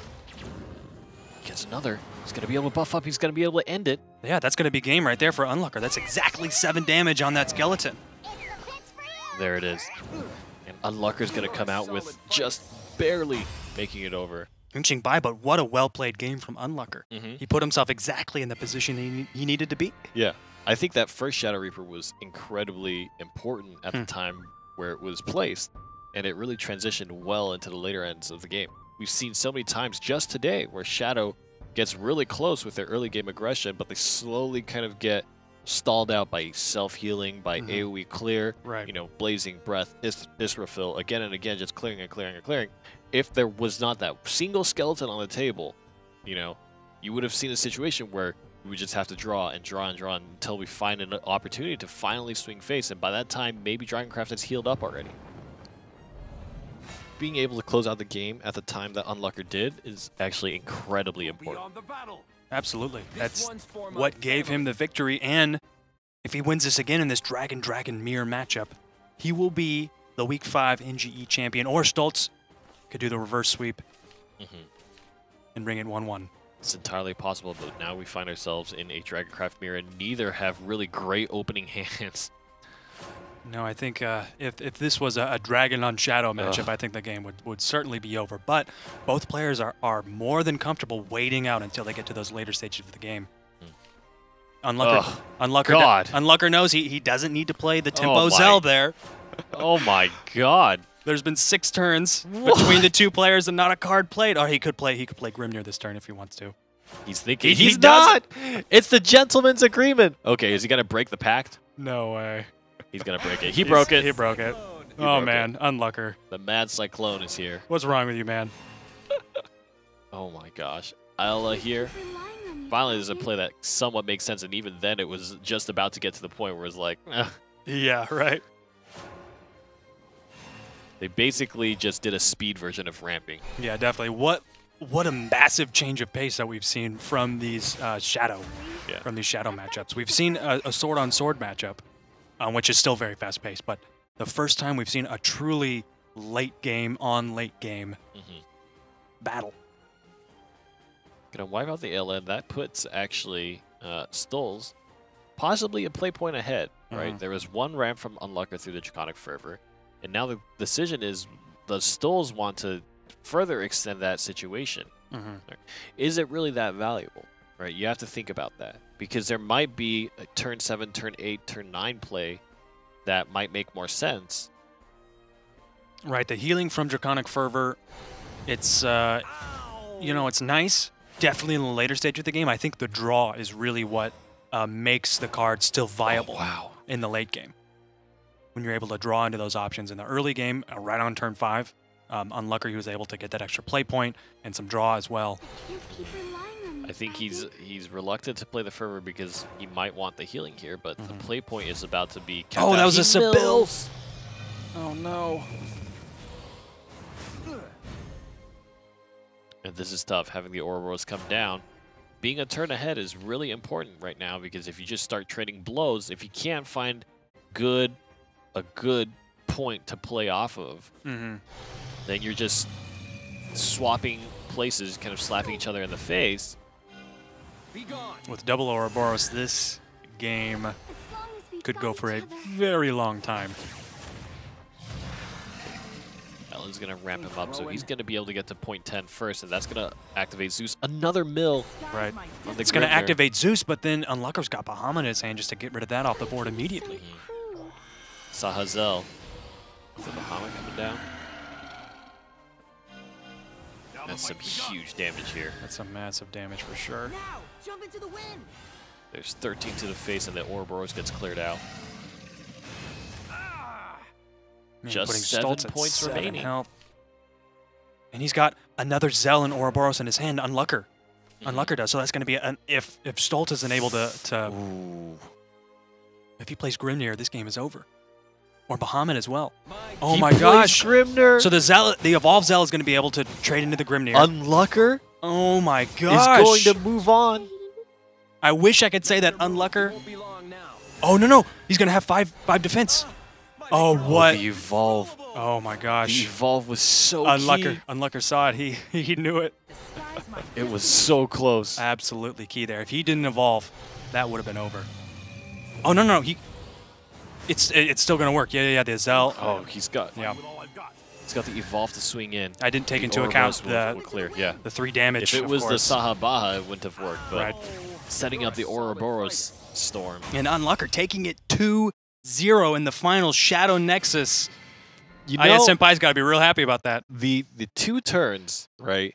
Going first, and we talked about how if you get set up first in that Dragoncraft mirror and you're just taking turns slapping each other, the person who goes first is oftentimes going to come out on top. Yeah. And it was really that single step ahead, but on top of that, having the 2 opportunities to really play that Zell combo was really important. And we talked about even both of them, right?